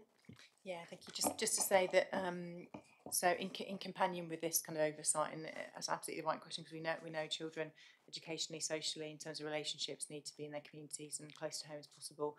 So there has also been additional oversight from Corporate Parenting Group on this issue, and there has been quite a detailed breakdown provided before. So yeah, that data is available, and we can certainly share it if it's helpful. Thank you. Got a supplementary? No, thank you so much. That's very useful. Lovely. Thank you. Okay, so Councillor Harrison and then Councillor Creswell. Thank you, Chair.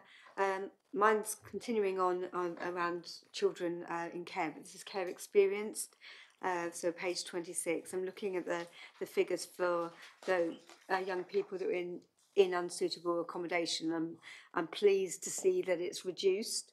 You know, so that's because I know that's something that I've raised previously, but obviously it's still 5.6% of our young people 18 to 20 are in sort of unsuitable accommodation. So hopefully, you know, work is continuing with that to move that forward. And I know that obviously we've spoken, certainly as part of the budget scrutiny, there's been talk about trying to find alternative accommodation that might be suitable, properties, etc., that might be able to be converted to allow for you know, young people and families to be able to move into. So hopefully that's part of that work. So that's a question on that. The second part of it, though, is a look at the amount of care experienced young people who are in education, employment and training, and those that are NEET, as in not in education, and see that it's 52.8%, which is the same as it's already been alluded to, was COVID year. What is being done to address this? You know, we've got the covenant in Plymouth to try and support our care experienced young people. What is being done to give them the additional support to make sure that they are in somewhere that is suitable for them to progress and you know, to have the best outcomes.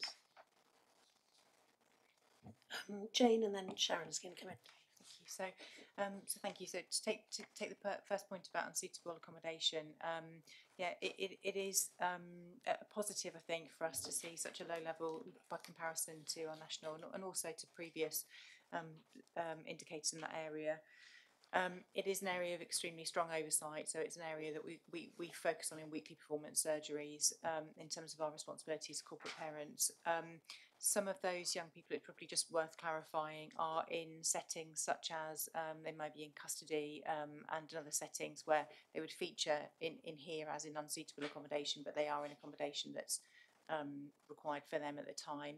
For others, a small proportion, it's 10, that number, a small proportion of those, even more, will be care experienced young people that are currently not in secure settings and accommodations. And where we can, of course, these are adults, so where we can, we are absolutely tenacious in reaching out to them, trying to support and engage with them.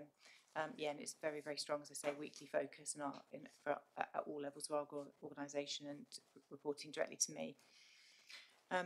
In relation to our EAT figures, Sharon might want to pick up something on this also. So there's the wider work of the city, which I'll leave Sharon to pick up on, and then there's also the focused work within our permanency service and our care leavers response team. So we are connected to the comment you were making earlier, Councillor, around what the learning, the national learning that we've taken from our work with Mark Riddell, the DfE advisor for care leavers. Going to pilot some EAT, Education, Employment and Training specialist PA support, and that will be a joint funded post with EPS colleagues and post 16 EPS.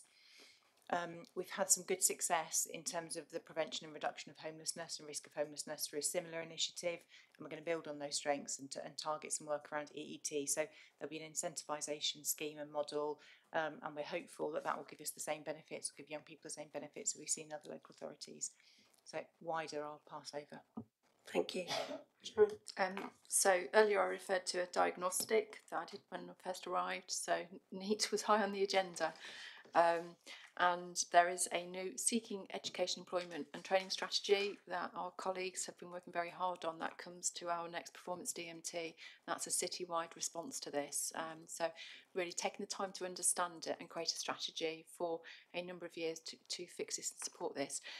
Some of our issues, though, are about our current intake of children in care and those that are coming in care, and particularly thinking about adolescents who might enter into care and have already had a very disrupted education. Then if we're unable to place in the city because of sufficiency, they'll be out of area, and then bringing them back in the area creates issues. So as well as really thinking about the role of the virtual school and working with colleagues in Annie's team, really thinking about our sufficiency challenges, our fostering care recruitment strategies, but moreover and more importantly, perhaps our adolescent response to prevent them entering into care in the first place, and really doing that early intervention piece of work. So I think we have some of our issues are really need to be dissected into terms of understand what we need to do for our current cohort, but how we fix the system earlier on to prevent that escalation happening. So more than happy to bring that here at the appropriate juncture. There's a new strategy. We have some tremendous assets in the city, the Skills Launchpad, as Jane's just described, a forensic focus on that cohort. And again, our partnership with Bernardo's, and really understanding, back to earlier on, what are our young people saying about their education experience and how do we make it better, both at the point of entry into care, but really thinking about apprenticeship, aspirations and opportunities. So I'm very confident when you see the strategy, that will be the long-term approach. But the here and the now, the work of Karen Blake and her team, Jan Forshaw and her team, we are forensically focused on how we support those and linking into Tina and Annie's space. Thank you. Okay.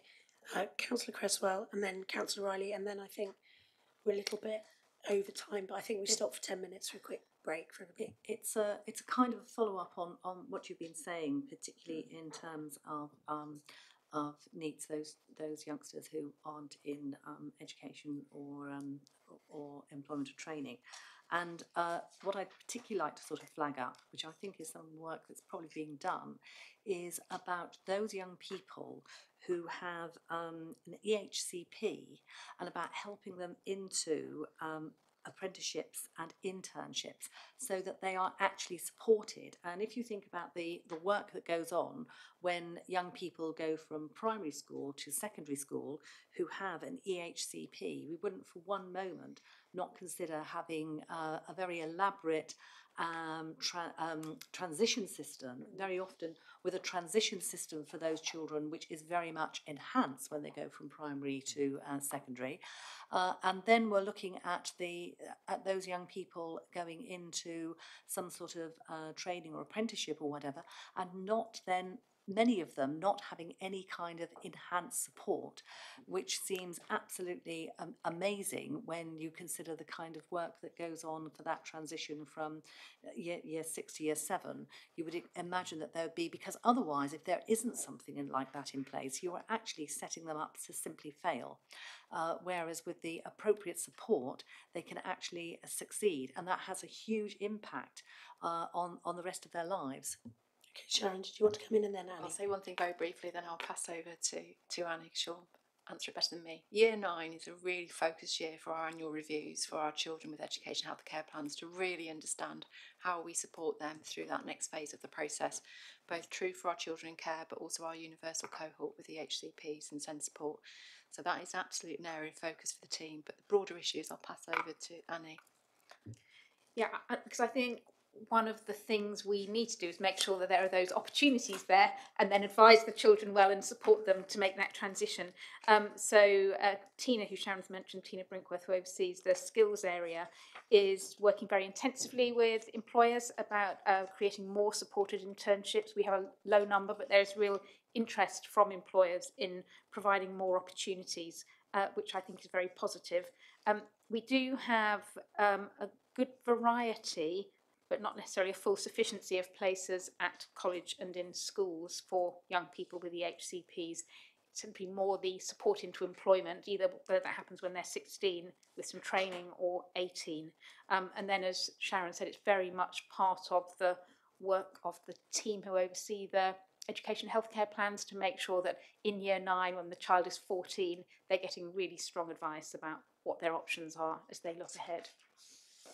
But I think there is more we are doing, and we will see the number of supported internships really increase over the coming years with the work that's going on. Thank you, Annie. Any follow-up? No, I think this is a real focus that we need to have if we want to try and bring down our needs. We really have to focus on that cohort, because we really want them to be successful, and that sort of like a targeted focus, which I think is going to be very effective in terms of working not just with schools but working with those places which actually offer training as well. Thank you. Councillor Riley? Yeah, sorry if I'm not clued up on this, being new and all. What is I know that we briefly touched on this in our last meeting. What is our responsibility to care leavers from out of Plymouth that come here? Presumably, if we're sending some away from Plymouth, we're also getting some back. What is the local connection aspect there? Are they entitled to help? Thanks. So the statutory responsibility lies with the local authority. So our care experienced young people, where they live in the country, have as far as possible have parity in terms of our offers to our local children. So whether it be, for example, support with council tax or support with learning education, that offers there until their 25th birthday. And in fact, in often cases, we're going beyond that in terms of some of the services we're offering, such as Ask Jam, which is a lifelong offer for care experienced young people. So, yeah, but it is with a determining local authority. Does that include accommodation? So it includes responsibilities to support, advise, assist and offer, so some elements of that are financial responsibilities in terms of setting up home, for example, and others of those are really around the allocation of support and advice through the personal advisor. So there's a range of responsibilities, and they're all set out in our care leavers offer. That would be helpful to distribute. Just about to update that again, that just sets out all of our responsibilities and additional offers that we make to our care experienced young people. That's really helpful, thank you. Okay, I think if we just stop come back at 20 past, so everybody... Oh, Paul? Sorry, I've just done a bit of number crunching, so I can offer up those distances in a bit more detail, if you'd like. That was quick. Well, I like to try. 8% of those children between 5 and 10 miles, 4% 10 and 15 miles, and 1% 15 and 10 miles, and that's as of today. And then there's the other 24-ish that are more than 20 miles. Okay.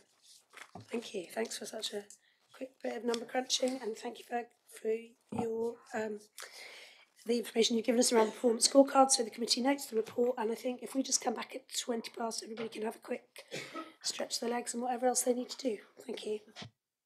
Which is school attainment. So can I hand over to Councillor Carlisle to introduce the report, and then Sharon Muldoon, Annie Gammon, Jim Barnacle, is he online or?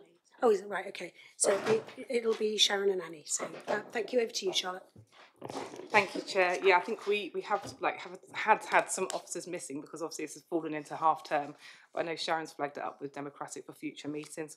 Obviously with school attainment, before I pass over to Annie, as I said before, with our performance scorecard, as you can see, it's really good to see some progress here for some of our children, and united and clear focus on who are not regularly accessing education or absent. And you know, when the attainment sort of continues to fall behind, as we know that's when the problems seem to happen.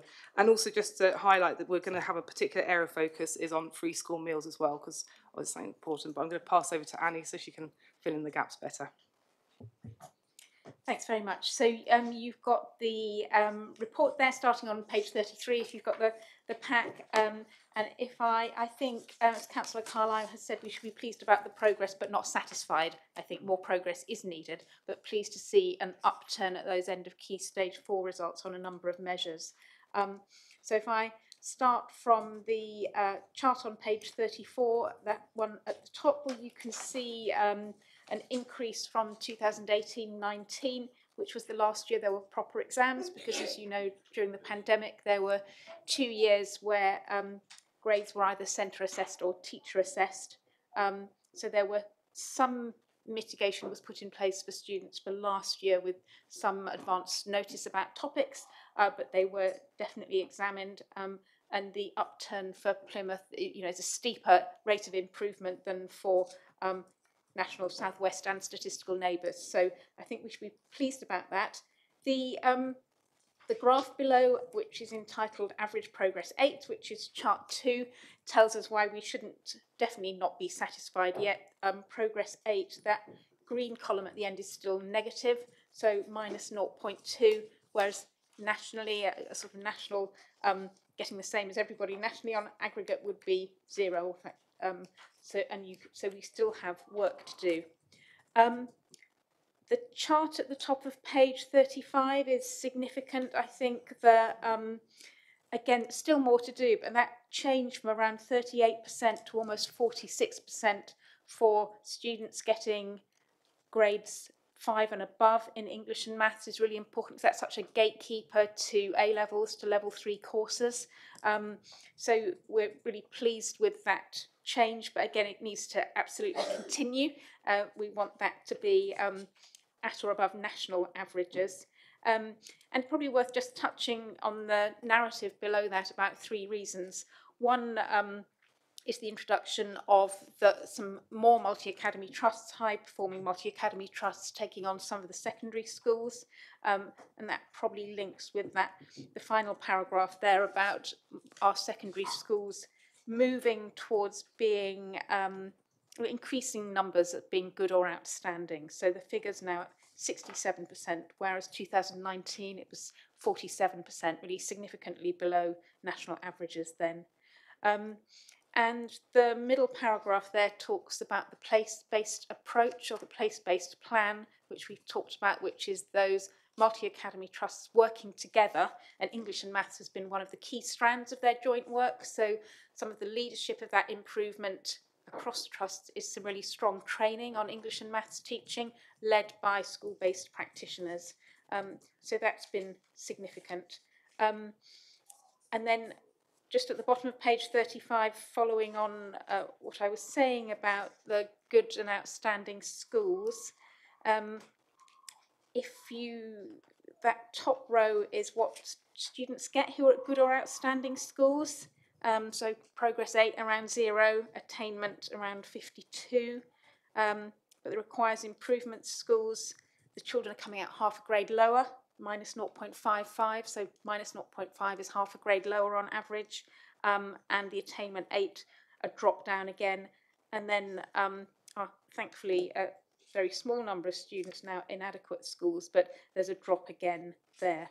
So the driver for all schools to be good or outstanding in Plymouth must continue, and we need to keep attention on that. And that encompasses a number of things around the quality of education, the pastoral care for children, the leadership, of course, is really important there.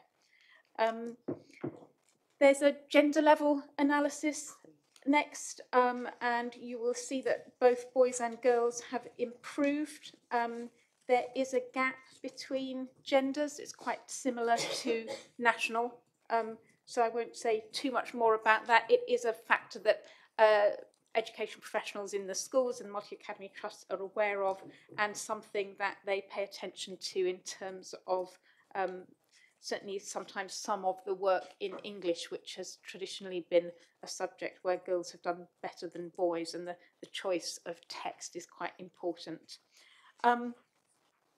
Moving on to page 37, and you've got the free school meal level analysis. And again, it's really pleasing to see a sharp improvement after a slight drop. So that's good to see an increase, but we know that there is still a gap on that attainment score for pupils, how they're achieving if they're entitled to free school meals compared to others. And you'll be well aware that that is a real indicator of financial deprivation.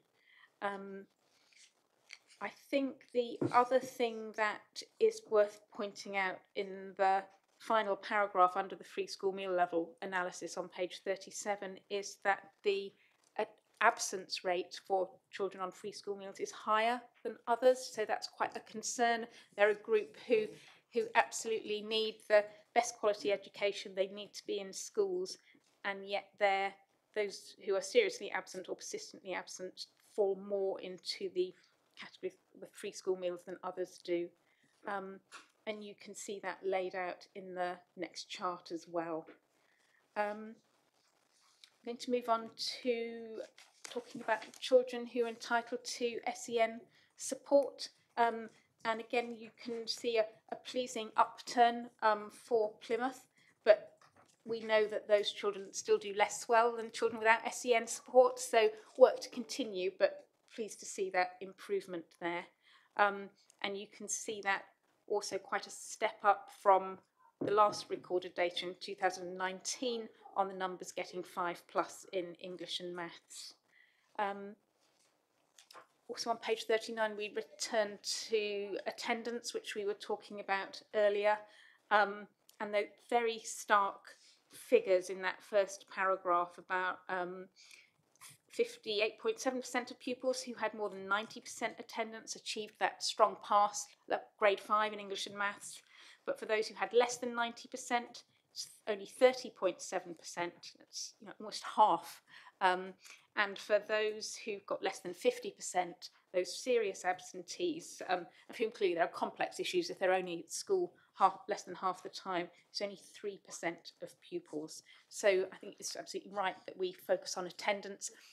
It is a national issue, and there is new guidance coming into force and new approaches across the country. And perhaps when we come back to talk attendance, we'll say more about that and the role of the local authority in that, and a bigger role for schools and a slightly different role for the local authority, working particularly with those seriously absent pupils. So I'm happy to take any questions, or Sharon, I don't know if you wanted to add anything. I just start by saying I think it's a phrase I hadn't really heard before, but you use it a lot around the wicked issues. Absence is the thing that's absolutely jumping out, and absolutely that we need to be tackling and trying to get to the bottom of. But I expect that will come out in the questions. Councillor Tippett? Thank you very much, Chair. My question's about the free school meal analysis. I know as a former recipient of free school meals myself that pupils don't always understand their full entitlement, and I believe it's really, really important that each and every pupil who's entitled to this knows how to access every little thing that they're able to, so we can give them the best possible chance to achieve. And then, hopefully, continuing to do work like that, we can see that green line go above the England average. So, just to sum up, what are we doing to ensure pupils fully understand their offer of entitlement when it comes to free school meals? Yeah, it's a good question, because I think that it sounds like you get your free lunch and that's it, but actually each school gets a grant, the pupil premium grant, which they're responsible for spending to support the education of the children who are entitled to free school meals or have been entitled in the past 6 years.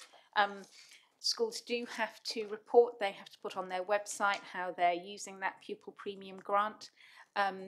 That's often there for a wider audience, and I think they don't always let the individual family know what else they're entitled to. It might come across in the sort of, well, if there is a cultural visit, that the children who are entitled to free school meals don't need to pay for that. But I do think that there probably is more that can be done, and we can write to schools and talk to head teachers about ensuring that children and families do know what they're entitled to and what the school is spending that money on, what they're offering. Just to build on that, prior to Annie's arrival, we have written out twice this year just to promote that and make sure those that do, but we'll obviously continue to do that. Have you got supplementary? No, my only supplementary is going to be maybe putting it as a committee recommendation, but if it's already happening, I don't see the point in putting that Can forward. you just clarify what's happening, who you write to? So Amanda and the team write out to heads. I think the first term and this term, and we'll continue to do it just to promote and make sure that we encourage the appropriate actions around it. So that happens business as usual. But the specific thing you're saying is about telling families what that pupil premium means, that once their child and they're ever six and all the rest of it, and whether schools tell families what that means for them. And I wonder if that could be a recommendation that you could look at, how schools disseminate that information then to the next level about what it does actually mean, to make sure everybody's getting what they're entitled to. And we're supposed to have voted on Tom's recommendation, but I'm going to leave the recommendations to the end, but I think that should be a recommendation. Thank you very much. Thank you very much, Chair. Councillor Harrison. Thank you, Chair, and I'll move on with what Councillor Tippett has said. Not only with the schools, if we're looking at the family hubs going on board, which obviously is from April, with family hubs, children's centres traditionally have not got involved in free school meals in the same way. They might have been looking at Healthy Start vouchers, but they wouldn't have been looking at free school meals. So we need to take on board that we need to make sure that education is with the family hubs as well, because free school meals is obviously for the older, the wider age. Thank you. Councillor Creswell. Yes, I wanted to ask the issue of, which is an issue right the way through the school system, of the difference between girls and boys' performance, particularly thinking about English, which I think English is such, it's one of the key. Probably, I know we talk about maths as well, but it is the key subject. And what I particularly wanted to ask was, I know that we talked last time at the last meeting about work that's being done or is meant to be coming in, which is actually about boys and reading, and actually teaching reading right the way through secondary school. I also wanted to ask about, and this relates to something I think you just mentioned briefly, is to do with text selection and how much work there is sort of drawing together English teachers at Key Stage 3, Key Stage 4, in order to select texts that are actually perhaps boy appropriate. I don't wish to actually exclude girls from this, but to actually select texts which are appropriate to those particular children. Thank you. And I know that in the place-based plan, one of the absolute key strands was English and maths through all phases, early years, Key Stage 1, Key Stage 2, Key Stage 3, Key Stage 4. And schools stepped forward, who had the expertise stepped forward to provide that training. And I know that gender was part of that. I don't have more details than that at my fingertips, but I can provide more a written report about what they've been doing, if that would be helpful. Yeah, that would be, yes, that would be helpful. But that is something that and perhaps Councillor Browse-Delve can actually answer some of that in a sense as well, is actually choosing texts which are boy appropriate to actually engage them. And I think probably it's easier to do that right the way through primary school than it is when you get into secondary school, where there are very much set texts for GCSE. Thank you. So Councillor McLean and then Councillor Riley. Thank you, Chair. Looking at attendance, I'd really love to know if we have any data breaking that down by absence type, just so we can start to understand the barriers that are facing children from attending school regularly. Like, is it illness, is it bullying and safety, family issues, inadequate transport, caring responsibilities? I think that list could go on, but it'd be really good for us to understand if we can help break down any of those barriers for those kids. We do have some more granular detail, I believe, because the absences are coded, as you've indicated, perhaps not quite in those same criteria, but they are coded. And certainly in the last couple of years, we've known whether an absence was COVID related or something else. So I think we can do that, and we should probably do that as part of the work we do on attendance, looking at it internally as well, and in that way that we've got the data and can talk to particular schools about it, but providing this group with an overview of key issues. You want supplementary? No, thank you very much. Thank you. Councillor Riley. Yeah, it's my question is on the vulnerable children. So, children who are on free school meals are more likely to miss out on school. Children who are come from vulnerable backgrounds are more likely to. So, in my patch, in my ward, there is the NSPCC who are piloting work with families and vulnerable who have been, flagged up as vulnerable. Is there a joined up approach to this, and is it kind of, because obviously they work a lot on adverse childhood experiences, which runs through families. So if a child is struggling, his parents have probably struggled, and their parents have probably struggled. So is there kind of any joined up organisation work there? There certainly is. There's good join up at the moment between the education, wellbeing and attendance team who link in with every school and with early help and social workers. It will become even more joined up through the localities model, because there will be those teams working together in different areas who know each other. We're talking about the same cases, and indeed the work that's coming through the national changes about the local authority being really responsible for the most complex cases, probably those children who are attending less than 50%, which the schools just can't manage by themselves through their outreach, I think is one of the drivers behind that join up. But Sharon, you might want to say a bit more about the locality work. Yeah, so it's really having that consistent approach, but it's also, I think back to our early conversations, understanding communities and understanding the different stressors that might be in different community groups. So the locality approach that Annie's just outlined brings all those colleagues working that space together, and just earlier today we were talking about, once we're in that space, how we have those set meetings to look at the children that we're most worried about, but more importantly really using the data to get in early, so that as soon as we start to understand what's happening, and your point, Councillor Riley, in terms of understanding the historical relationship in that family, their engagement with education, and link back into the Family Hubs programme, including supporting parents as well. So I think we're at the moment building that together, but the event on the 26th of April, which I've talked about, will be where we will be talking about that approach. Schools know it's coming. They are very, from the meeting we had last week with them, very excited about the offer, and feel that the key thing is having a relationship and a discussion with everybody rather than different parts of the system. So if you can bear with us, by April we'll be able to absolutely show you what localities will look like and make sure that we get those relationship and conversations happening really early on for our children and young people. Okay. Yeah, thank you. Because I think having these conversations with people and actually finding out that lots of my residents they homeschool, and whether they're just homeschooling because they're keeping their kids at home and they're reading, or are actually going through proper avenues of homeschooling because they say there's no resources and there's no this and there's no that. Presumably they're keeping their children off, but there's a lack of trust, particularly in those with a poorer income. There's a lack of trust to people who deem themselves higher educated, and so I think that would be fantastic.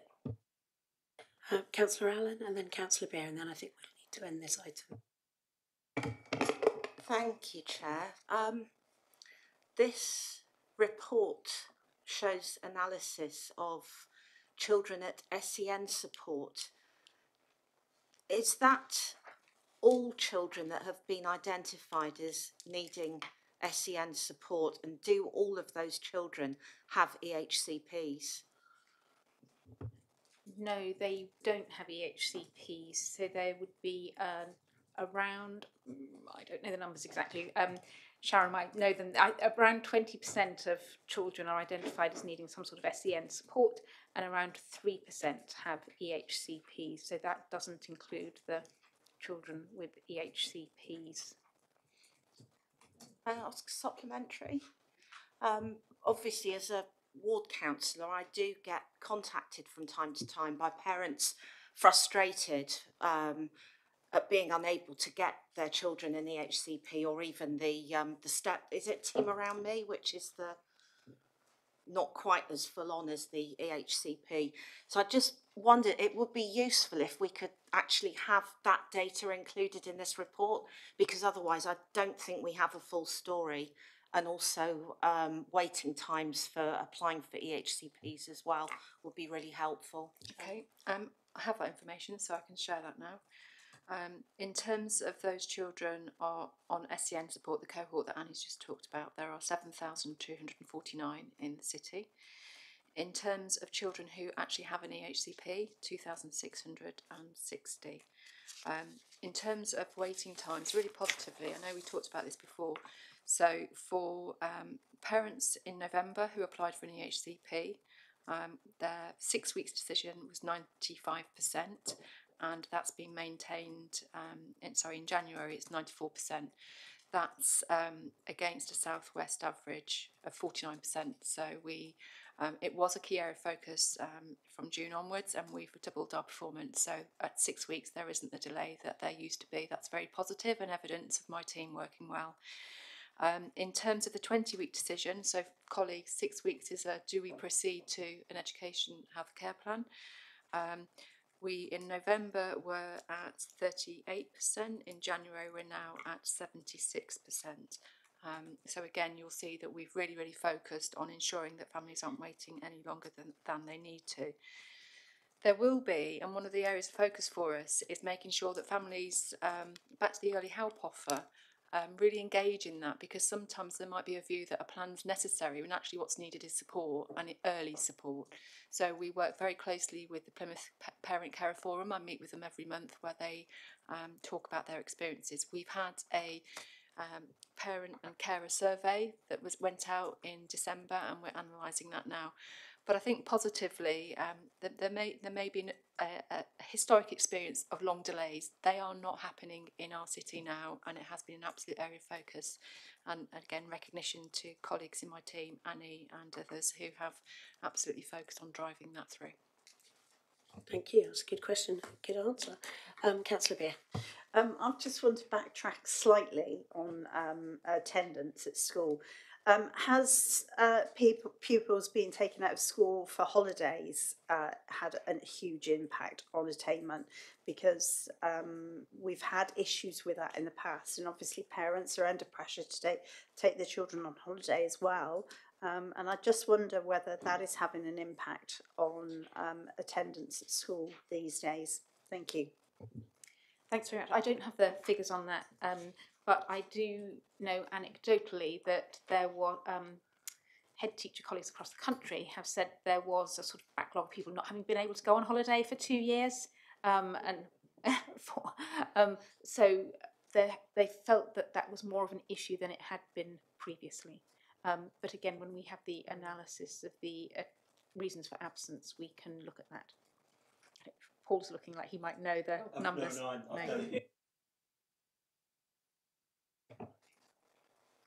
Okay, thank you. So I think we will bring this item to a close. So we'd already discussed, obviously, in the previous discussion that we want absence to be something on the work programme going forward, a real proper deep dive into all the points that everyone's raised. So we're going to note the report and then move on to item 11. And I think David has been waiting very patiently there for us. So I'm going to hand over to you, David. Thank you for waiting. That's okay, Chair. Thank you for the opportunity to come and speak to you this afternoon. I'll just very quickly touch on the month 9 report, if I may, which is in the pack. And as always, it's a report for the full council. So we need to note that in terms of overall position, we are still heading in the right direction and moving towards our intended balanced position by the end of March this year. What this committee wants to look at is what's happening within the Children's Directorate, and you will see in the table that the net position as at month 9 is 2.757 million overspend, which is a gross of 4.9 and then mitigations of 2.2. And I think the questions that we've had previously from the committee were about the status of those 2.2 million of mitigations. So I'm quite happy to take questions on that, Chair, and run through what those mitigations were, if that would be helpful. I think that would be helpful if everybody agrees. So I am aware, Chair, that you did request that as these reports come forward, you do see the savings and the mitigations and the status. I think given the fact that this was given quite a heavy scrutiny at the budget scrutiny sessions, as well as conversations that we've had at this committee, it seems to me that we need to be looking forward rather than back and talking to Sharon about what our plans are to mitigate any actions in next year's budget rather than this one. But having said that, the mitigations were fairly straightforward in terms of placement reviews, as you would imagine, reduction in court fees, court assessments, family support reviews, out of hours working, a challenge to the Education, Participation and Skills Department to come in with over £300,000 worth of management savings, which they have achieved. I know I've been asked on several occasions about the one particular item, which was a £500,000 contribution from our Devon Health colleagues. And I have said previously, and I will continue to say at this point, Chair, if I may, that given the changes to the what used to be the CCG and is now the Integrated Care Board and the new management structures, etc., those negotiations continue, and I will of course keep a close watch on developments. But at this stage, I cannot say to you that the £500,000 has been received. But most of the mitigations that were put in place by Sharon to pull down that overspend are coming to fruition. Thank you. Well, you saved me my question there, David. You answered it before I asked it. Sharon, did you want to add anything? Yeah, thanks, David. I think obviously it's just that focus. The main pressure, colleagues know, is around the cost of our placements for our children in care, and we continue to focus on that, and also make sure we walk that careful balance around where children need to come into care to be supported. Then absolutely that will be the case. So Jane, myself and Annie are working very closely on that. We'll continue to do so. As David says, we're probably looking towards next year now in terms of our budget plans for next year. Thank you. Any questions? No? Thank you. Okay, so we'll note the forecast revenue monitoring position at period 9 as set out in the report in the sum of 2.812 million. Thank you. Excellent. Thank you, Chair. Yep. Bye. We move on to item 12. Now, we haven't got an officer here for this, but I guess, Sharon, you can answer questions. The risk monitoring report, this item will be assumed read, and so if there are any questions, we'll get those answered offline. I think that's probably the best way to do it. Does anybody have any questions around the risk monitoring report? No? Okay, all right. Well, we'll note the current position with regard to the Strategic Risk Register. And now we're going to move on to item 13, which is refugee and asylum seekers accessing education in Plymouth. Really grateful to Dr. Lucinda Ross, A, for waiting, and B, for coming in on annual leave to update us on this item. Really very grateful of you to you for doing this. So I'm going to hand over to you now, and you're going to present us with a verbal report. Thank you. Thank you, Chair. Yes, I'm submitting a verbal report, but I can send it to Jake Metcalf for sharing later. So, an update on asylum seeker refugee children in education in the city. Currently, there are approximately 350 asylum seekers resident in the city, most supported by the UK Border Agency. Nationally and locally, there is no accurate data on the numbers of asylum seeker and refugee children in schools. Published data on asylum applications in the UK does not include numbers of dependents by age, and the school census does not capture these characteristics. However, local authorities and schools are required to demonstrate an awareness of diverse groups of pupils and their different needs, which of course includes asylum seeker and refugee children. Through the coordinated work of the Ethnic Minority Achievement Team, a small team working within education, participation and skills, I'll refer to that team as EMAT, the Education Ethnic Minority Achievement Team, EMAT. And through effective school induction procedures, however, those procedures for new arrivals from outside the UK with English as an additional language, we are often able to identify children potentially from asylum seeker backgrounds. EMAT work closely with schools, offering training and support in this area. We also work with external partners, and this is a vital part of our work, actually, as the majority of staff in our schools are not fully aware of challenges facing asylum-seeking families, cultural difference, and many issues linked to equality and diversity. This academic year, EMAT has provided 29 training sessions to schools across the city.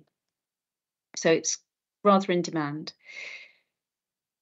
We're all really proud that Plymouth is committed to being a welcoming city, and as a city we've engaged with several resettlement initiatives. I'm going to just talk very briefly through each of those.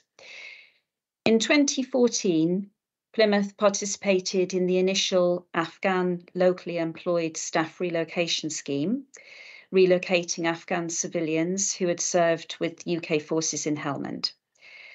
At that time, across the council, we established very efficient coordinated systems, deploying Home Office grant funding for 1 year to support families in respect of welfare, accommodation, health and education. Since then, small numbers of Afghan families have been periodically settled in the city. In 2021, this included 10 families with 25 children.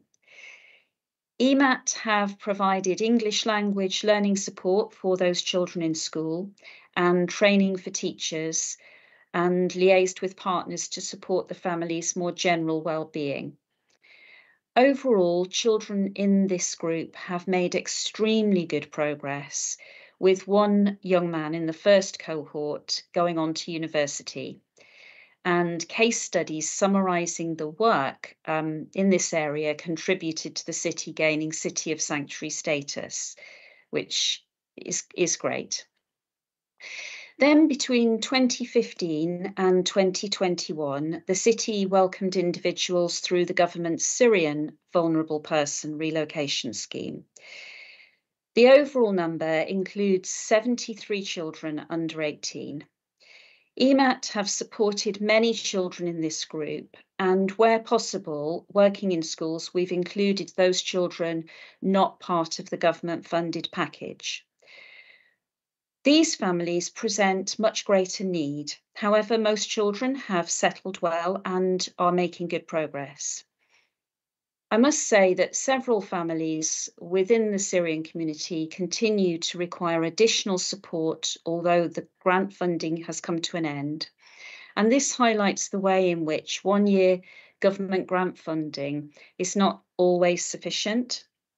And we continue to work with schools to help several families with the greatest level of need. There are also 15 children in the city within the Vulnerable Children's Resettlement Scheme from Sudan, Iraq, Somalia, and Afghanistan.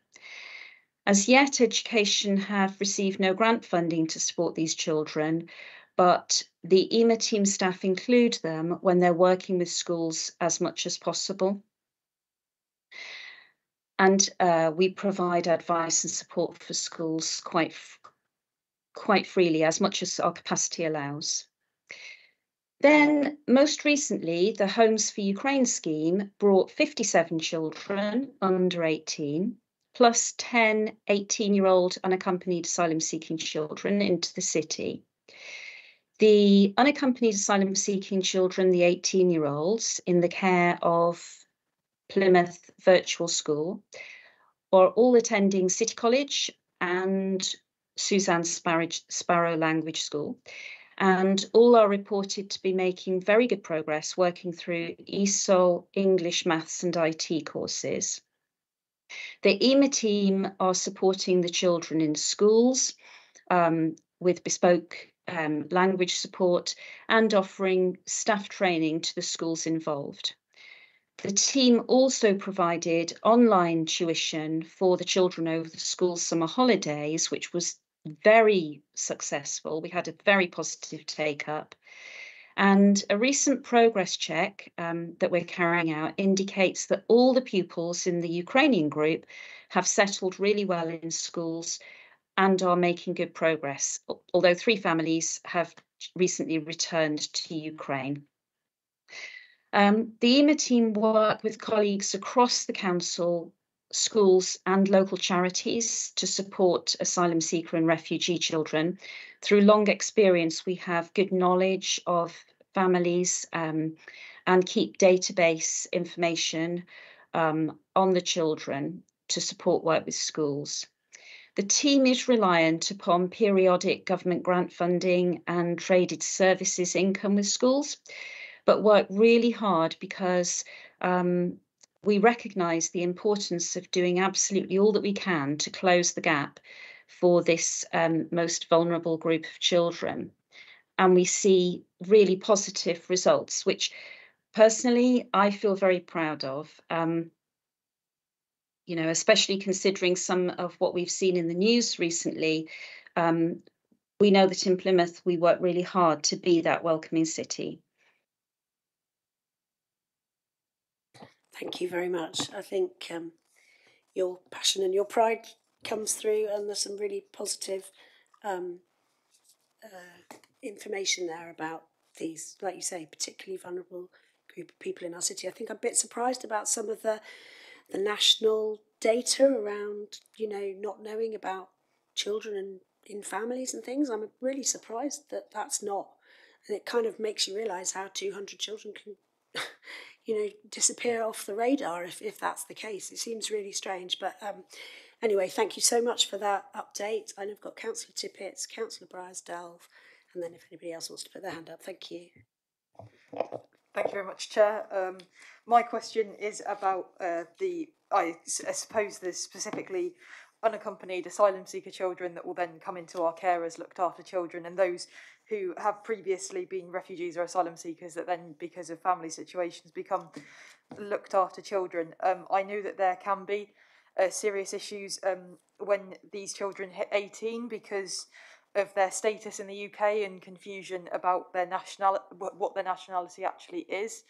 And I know in June of last year, the fee to actually help these children register as British citizens was waived by the government, so all looked after children can register for free.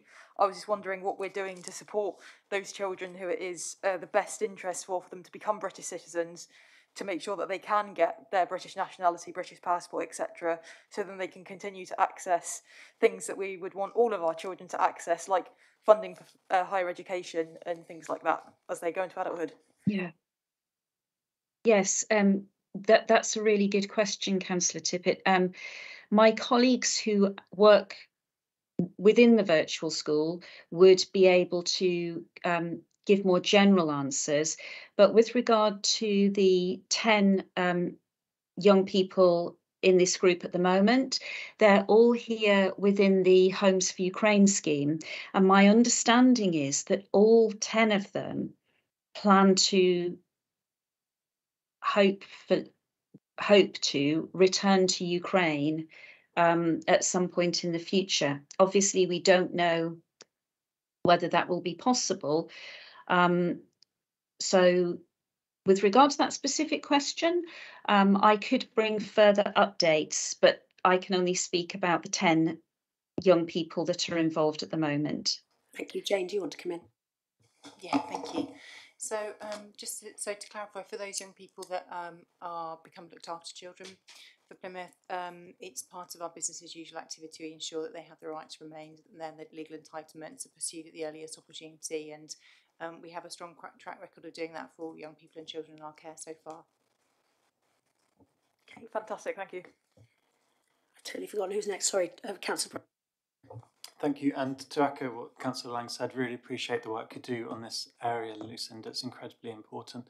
I don't know if you remember, but we spoke quite soon after the fall of Kabul about Plymouth children who were trapped in Afghanistan and trying to help schools prepare for their return and looking at ways of joining that up.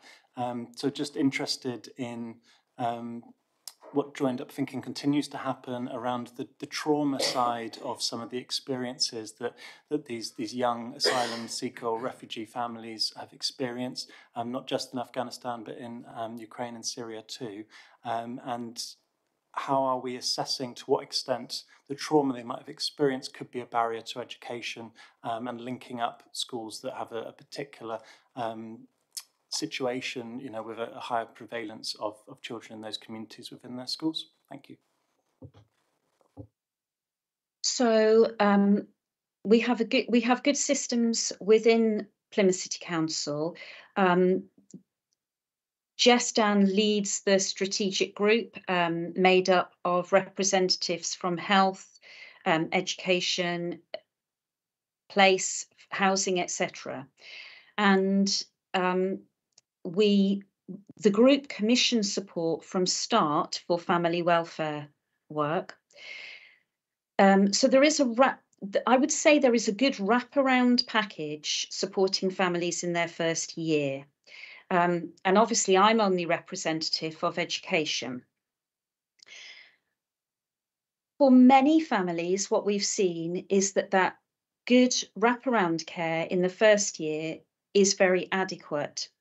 And then within education, I work very closely with schools and can say that the majority of children within each of the resettlement schemes, the majority of children have presented very low levels. And this is surprising. It's inspiring and surprising, but the majority of children have presented very low levels of social and emotional behavioural needs.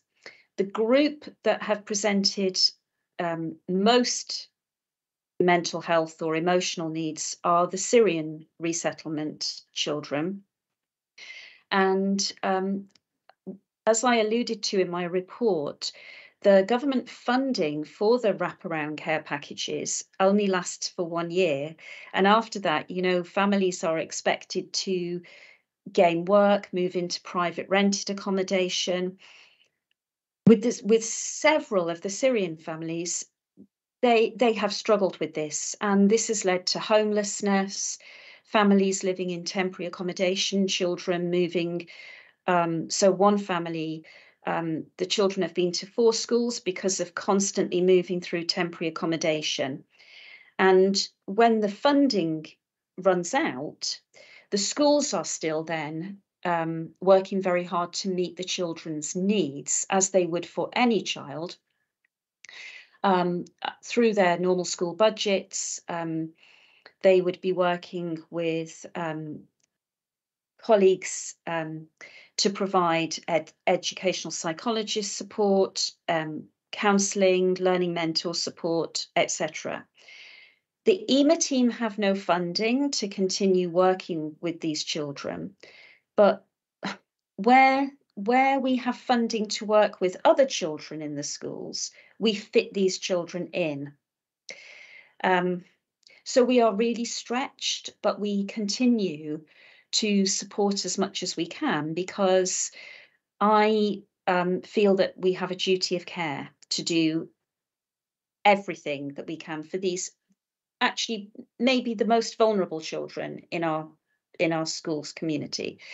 So there is a challenge.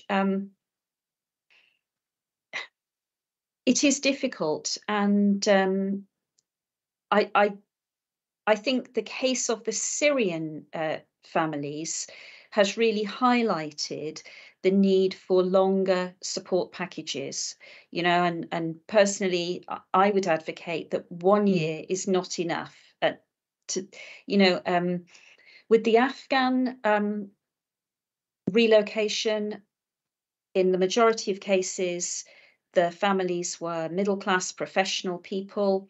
The fathers had worked as translators for the armed forces, so they had good English. The Ukrainians, again, we're seeing people coming with, you know, obviously from another Western society, and by and large coming with pretty good English. The Syrians, many of them came from rural agricultural backgrounds. They didn't have English. They had first-hand experience of the traumas of war, and they were not used to living in a modern Western city like Plymouth. And so this is where we've seen the need for continued support. And yeah, even when the funding runs out, I will be honest and say that myself and the 2 members of the EMA team, we are a very small team. We will go above and beyond to keep supporting schools as they work with these children. Thank you. I will come to Jane in a sec, but I'm feeling like a recommendation coming on around. No need. No need for a recommendation. We're just doing our job, because actually we work in the interests of children. Everybody in education, participation and skills, we all do. So no recommendations needed at all. No, what I mean is we as a committee can make a recommendation, and I think we should write a letter to the relevant minister to say, actually, and everybody nodded, and as you spoke, that a year's support package isn't long enough, and that maybe they need to look at somehow extending that support package. So sorry to maybe write another letter, Jake, but maybe you can help us craft that, Lucinda. But I think I most certainly could. Thank you. Yes. Thank you, Jane. Did you want to come in? Yeah, thank you. Just it is certainly a challenging landscape, but just on a slightly more sort of positive picture, I think. So just in terms of speaking for our care experience young people as well. So we are fortunate to have a children care CAM service that work directly with carers providers and children care experiencing trauma and trauma recovery.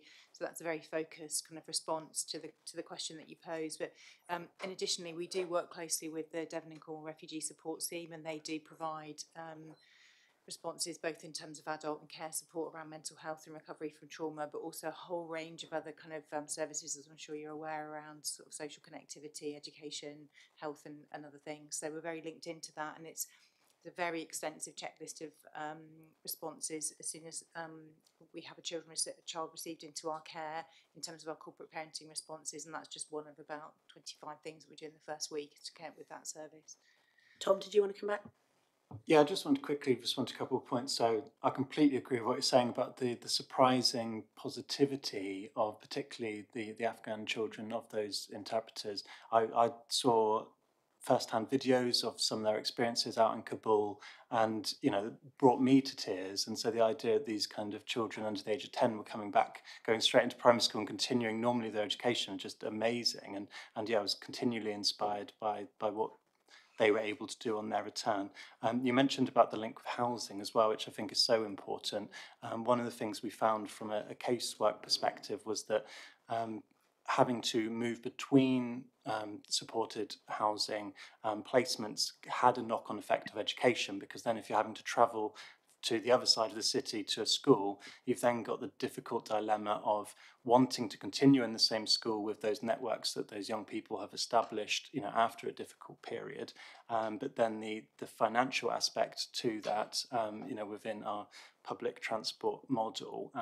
So just wondering whether, because this is a relatively small number of young people in asylum seeker or refugee families, whether that's something that can be looked at more around support for transport for those individuals having to move between school situations. So it realises it's a question that we can't answer in this committee today, but was just something that several families mentioned to me at the time, and something small around that, you know, I do think could make a big difference to some of the tricky decisions they have to weigh up around access to schools and education. But thank you, Lucinda.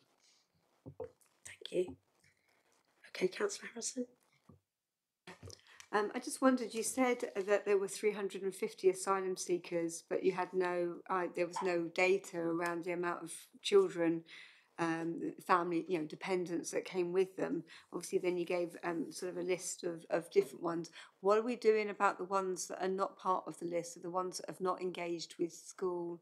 You know, what work is happening? Obviously, engaging with the organisations that are out there potentially who are supporting them to engage them if they're not known to us. Yeah, so this is a national difficulty. A long time ago, like if we go back maybe 25 years, the school census did capture whether a child was of asylum seeker or refugee background. That no longer exists.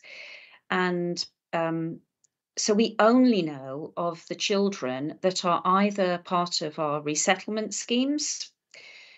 That's great because we hold all the data on those children. If any other children become known to the EMA team through our links with Devon and Cornwall Red Cross, we work closely with START, Students and Refugees Together, and also the other small Plymouth charities that support asylum seekers.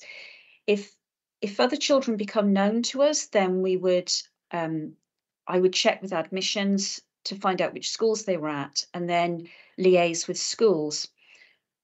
Alternatively, if a school, this happens very, very rarely, I have to say, because most of the children with us are part of the resettlement schemes, but occasionally a school head teacher might, through their induction processes, might judge that a child may be of asylum seeker background and contact me, and then I can contact Devon and Cornwall Red Cross are the main source, and we can find out. And the reason for finding out is just purely to be able to support the child and family. Schools do an awful lot as well, I should say, independently to support asylum seeker children. There's a great willingness in our schools. They really do. So those are the ways we would know. If we don't know, then we don't know. And that would be a national issue. That's not a Plymouth issue. In fact, I think in Plymouth, because of all of our resettlement schemes, we have a pretty good data set. But there may be children that we don't know of. Thank you. And I don't know what we can do about that, actually. And Annie, I didn't know if you wanted to come in quickly, and then I think we will have to bring this item to an end. Thank you, Lucy. It was really around, I think if the child is in school, they're known to an organisation, they're on a register, they are known, and that's important. I think, really just picking up the point, if perhaps a family moves in and they don't know that their child has to go to school, or they don't know how to go about that, one would hope that the charitable organisations and neighbourhood organisations, early help, will pick that up and make sure that they are helped to find a school place. But there may, I think from what we're hearing, there may be a loose end of a family that moves and it's not known what happens to the children. Thank you. So I think we will leave that there. Thank you so much, Lucinda. Again, really appreciate you coming in, interrupting your holiday. So we're going to note the report, we'll do the recommendation at the end, and we are going to move on to item 14, which is early years and childcare sufficiency. I'm handing over to Councillor Carlisle to introduce this item. Thank you. Thank you, Chair. So we've currently, as you can see, we've got 245 Ofsted registered childcare providers in Plymouth. With those, and they actually do provide the sufficient demand for the places that we've currently got. We are having less childminders though in the city, but this is part of a national trend. There's been a little bit of some people being retired or changing careers, but that's sort of going into a bit more detail in the report. The quality and standards, those you'll be able to see further on, are good in the city, and the team are working hard to support those settings that are in RI. And also, as Annie's sort of gone into a little bit more detail, there is areas in Plymouth that we need to keep a very close eye on, particularly those providing that need high need, basically. I'm going to pass over to Annie now. Yeah, and I'll summarise briefly, and my thanks to colleagues who put the reports together but can't be with us because they would probably talk with more local expertise than myself. So the first report is, as Councillor Carlisle has said, is about sufficiency, and we do have a duty to make sure there are sufficient places for families to find childcare, both in the sense of daycare while the carers might be at work, but also care in the sense that it's good for the child, for their development, and that picks up on the quality point in the second report. The 245 providers fall into a number of categories. Some are childminders, some are nurseries, some are some sort of childcare child group, perhaps run by a voluntary organisation or originating with a voluntary organisation. So there is a range. I should say that nationally, and you'll have come across this in national headlines as well, that the sector is under pressure, and they're under pressure from a number of areas. One is that generally their workers are at the lower end paid of the spectrum, and if there are jobs that pay a bit more, they will move on and do those jobs. So the income expenditure, budgeting for the organisations is really important. There's also been a change in the way people use childcare, with some parents working more at home. So rather than taking up 5 days a week of childcare, they might only be taking up 2 or 3 days a week of childcare, or indeed only taking up that subsidised allocation, the 30 hours. And what those who run childcare centres will say is that the 30 hours, what the government pays is barely enough to run the service, and they rely on the hours that cost more, that they charge more for, that provide wraparound, sort of 8 in the morning till 6 at night childcare, rather than sort of 6 hours in the day. So you'll see threaded through this, there is pressure on the organisations. You'll see in the table on page 52 and 53 the changes where registrations have closed or where some have opened. So we are seeing new registrations coming through, holiday clubs, full day care, and some childminders, but they're not quite as many as are closing, but there still is sufficient capacity there for the families of Plymouth. I think two other things I wanted to draw your attention to. One was that issue about the financial viability of running nurseries is a particular concern in areas of high socio-economic deprivation. So that's there on page 55. And I know Sue Smith, who wrote the report, said some of the nurseries in that area have said it's going to be really hard for us to keep going.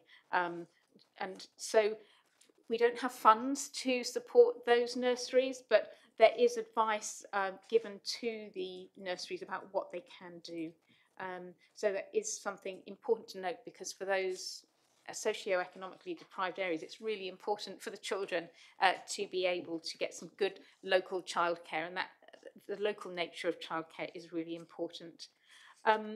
Councillor Carlisle spoke about the reduction in the number of childminders, and it seems to be it's a childminders retiring or changing career, fewer people coming into that profession.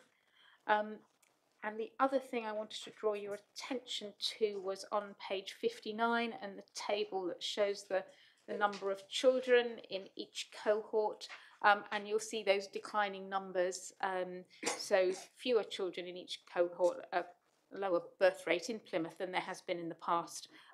So that's affecting how many children there are who might want to go to, whose parents might want them to go to childcare, and is beginning to have a knock-on effect into primary schools having lower numbers.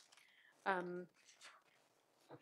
think the only other thing I would say is you perhaps noting on page 61 in those figures that it looks as though we don't have many 4-year-olds in childcare. That's generally because that's when they start school, as they move into reception class.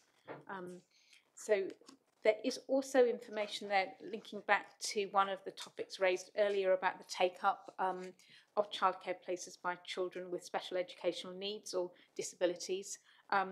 There is the Disability Access Fund, applies to children who get disability living allowance, so that helps their childcare placement support them.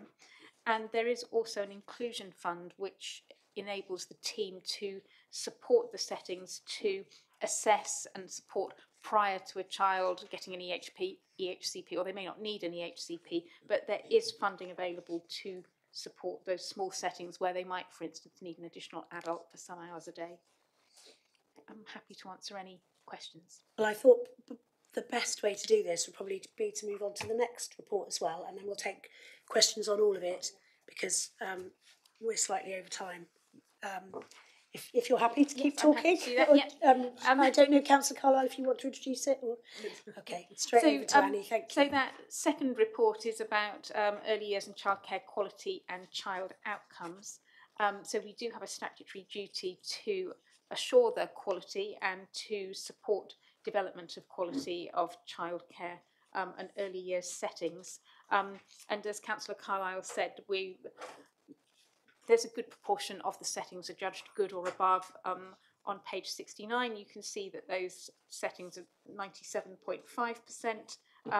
So a really high proportion of the childcare is judged to be good or outstanding. They are Ofsted inspected, but we provide support both through networking, providing input to the childminders, the colleagues who run nurseries, etc. And if they have an emerging concern, they can get support. But if they are inspected and it's less than good, they get support. And that is set out on page 70 and page 71, the kind of support that the team have offered. I think the other thing I wanted to say was that towards the end of that paper on page 76 and page 77, in quite a lot of detail are the early years learning goals. So children are assessed at the end of reception year, so in the year that they turn 5, and you can see the percentage of children at expected levels. Plymouth, it's on page 76, Plymouth slightly below England and South West, but not dissimilar. It's not very far out on any of the measures. So it is something we want to see go up, and we are working with schools and early years settings to promote that, but it's within touching distance of national and statistical neighbours. Thank you. So over to questions then.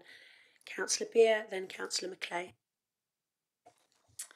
I'll put a note to myself because I wanted to ask, is the picture really true about having enough capacity in nurseries and childminders? Because, and I can speak on personal experience here because I look after my granddaughters twice a week. But the youngest one, we've not been able to get into a nursery place until September, which is having an impact on nanny daycare. So how sure are you about those numbers? Because there must be lots of grandparents out there who do what I do. Thank you. The numbers tell us that there is sufficiency across Plymouth, that there are places available. What it doesn't tell us is if they're available in the right areas and of the right sort that your family are looking for. So I think there may not be that range of choice available in every area immediately. Supplementary, Councillor Beer? Oh, I just got to continue doing the nanny daycare, haven't I? Councillor McClay. Thank you, Chair. I just wondered what pressure we're putting on national government, perhaps in collaboration with other local authorities, to demand a national strategy in response to the recruitment and retention crisis. We haven't yet written a letter to, but we should. Recommendations, Yeah, if you want it to, would Chair. be it is a real problem, and I think raising it. I think one of our MPs has raised it, but not us as local government. Great. Okay. Another recommendation to add to the list, Jake. Councillor Harrison. I've got a few. Sorry. Obviously, we spoke. I'm aware of sort of the issue of recruitment across the board, and having worked for many years in the early years sector, I'm fully aware of the difficulties of retaining good quality staff and the amount of work and effort that they need to put in for very, very low pay. What are we doing though in terms of trying to support the settings to, if some of them are finding that they're untenable and they're not given the reasons why they're untenable, you know, if it's financial, what are we doing to try and support that? Are we trying to support them with their marketing?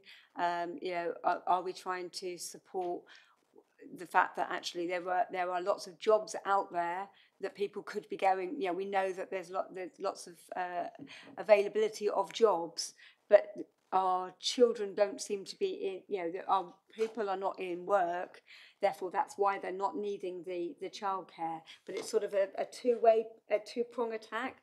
If people get jobs, they need childcare, which then helps the early years sector. You know, I'm aware that, you know, we've got some day nurseries, we've got 12 preschools. Very sad to see it's just 12 preschools now. You know, and I know that's probably because they're financially not viable. But how are we helping to try and promote so that families do start putting their children into childcare, nurseries, preschools? Because as we know, for their development, it's really important that they're in there. I've visited lots of toddler groups recently, and some of those toddler groups are lots of nanny daycare. You know, that's where they're taking them, to the toddler groups, and lots of them are telling me that the families are choosing not to put their children into childcare. So the extended family are doing the work. I think Sharon wants to come in, and then I don't know if Annie wants to add anything. So I think some of this comes back to the work that we're currently doing around our Family Hubs programme. So really understanding sufficiency, understanding where the hotspots are, not knowing is not good enough, and we need to know that and understand what barriers and constraints that places on our families. And through Annie's recent arrival, Sue and the team are looking at that. So, but it isn't just about that, is it? It's the overall approach, and also linking into our skills and work programmes. So I think the Family Hub programme of work is underway. In the next couple of months, we will have a very clear vision for the future, and it will look at the whole of the system, not just parts of the system. So I think that probably, because it is more than just, as you're quite rightly saying that. So if you can bear with us, the Family Hub programme, I think, will address a number of those questions, and we'll take an absolute view around the pockets where there is that tension between work, care and employment and affordability. And I think I would point out we've got 70% of our 2-year-olds in places, which is higher than it has been before. So those are children entitled to a free 15 hours a week. I think in the report Sue has written about the work being done with the economic development team to work on having a route through to get qualifications to work in childcare. And I also know the Child Poverty Action Group has done some work on promoting the availability of nursery spaces, particularly in our more deprived areas. Thank you. One other question, as somebody who was part of the graduate leadership scheme, I see that you've got funding available, or you're supporting qualifications, further qualifications, leadership. It's not clear whether that's for all settings, is there funding attached to that, or is it just supporting them, i.e. encouraging those settings? I think we might have to get you a written response to that, but we'll do that very quickly. Thank you. Councillor Creswell, and I think we'll have to make this the last question. Thank you, Chair. What I think is really important and is actually highlighted, that's one of the key things I highlighted this, was the 2022, the DFE published a report stated that high quality early years provision is a key mechanism for closing the gap between disadvantaged children and their peers and for supporting maternal employment. And what I think we've had a lot of discussions right the way through this afternoon, which has been about closing the gap, has been about issues of those children who are disadvantaged with SEND or whatever. And I think we have to, again, I can feel myself thinking that we are doing lots of things here, lots of positive things here. I can see, and I know that the skills team have been working on this as well. But I think the fact is that we have to be honest here that this needs to have a national change in culture which actually massively values the importance of early years and how working with our youngest children is actually a highly professional, skilled job, which I think if it was respected in the way that it should be and remunerated in the way that it should be, we wouldn't have these fundamental problems which exist not just here but probably right across the country. People are having the very same discussions. I can feel another letter coming on. Thank you. So we have a recommendation from Councillor Maclay, which was around a letter to be sent to the relevant minister highlighting the recruitment and retention pressures on the early help sector and requesting the implementation of a national strategy to address this. Do you want to add something to that? I think I'd like to add something to that about the recognition and the need for high-level qualifications and certainly recognition for those people who actually work in and work with our youngest children, how important that is. And how important it is, it's not just short-term, it's actually long-term in terms of narrowing the gap. Okay, I think we can work that in. So if we bring this agenda, these two agenda items to an end, which is us noting the reports, then we move on to the work programme. And,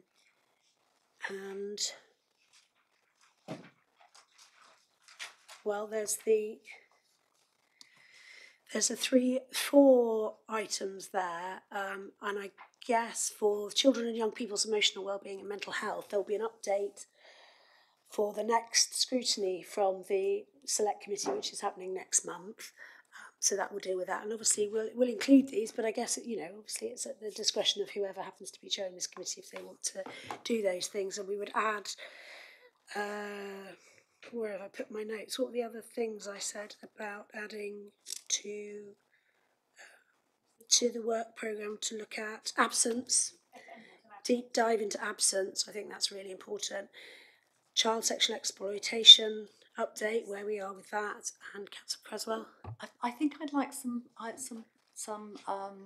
reports in some of the work that we're doing as far as skills is concerned, and what we're doing as far as skills are concerned for especially for our children who could well become NEETs, and what work we're doing in order to avoid that and mitigate against that.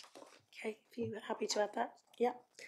Great, so we need to just vote on these recommendations then, and Jake has been an absolute whiz and written them all out for me. So, hang on, because I slightly altered one.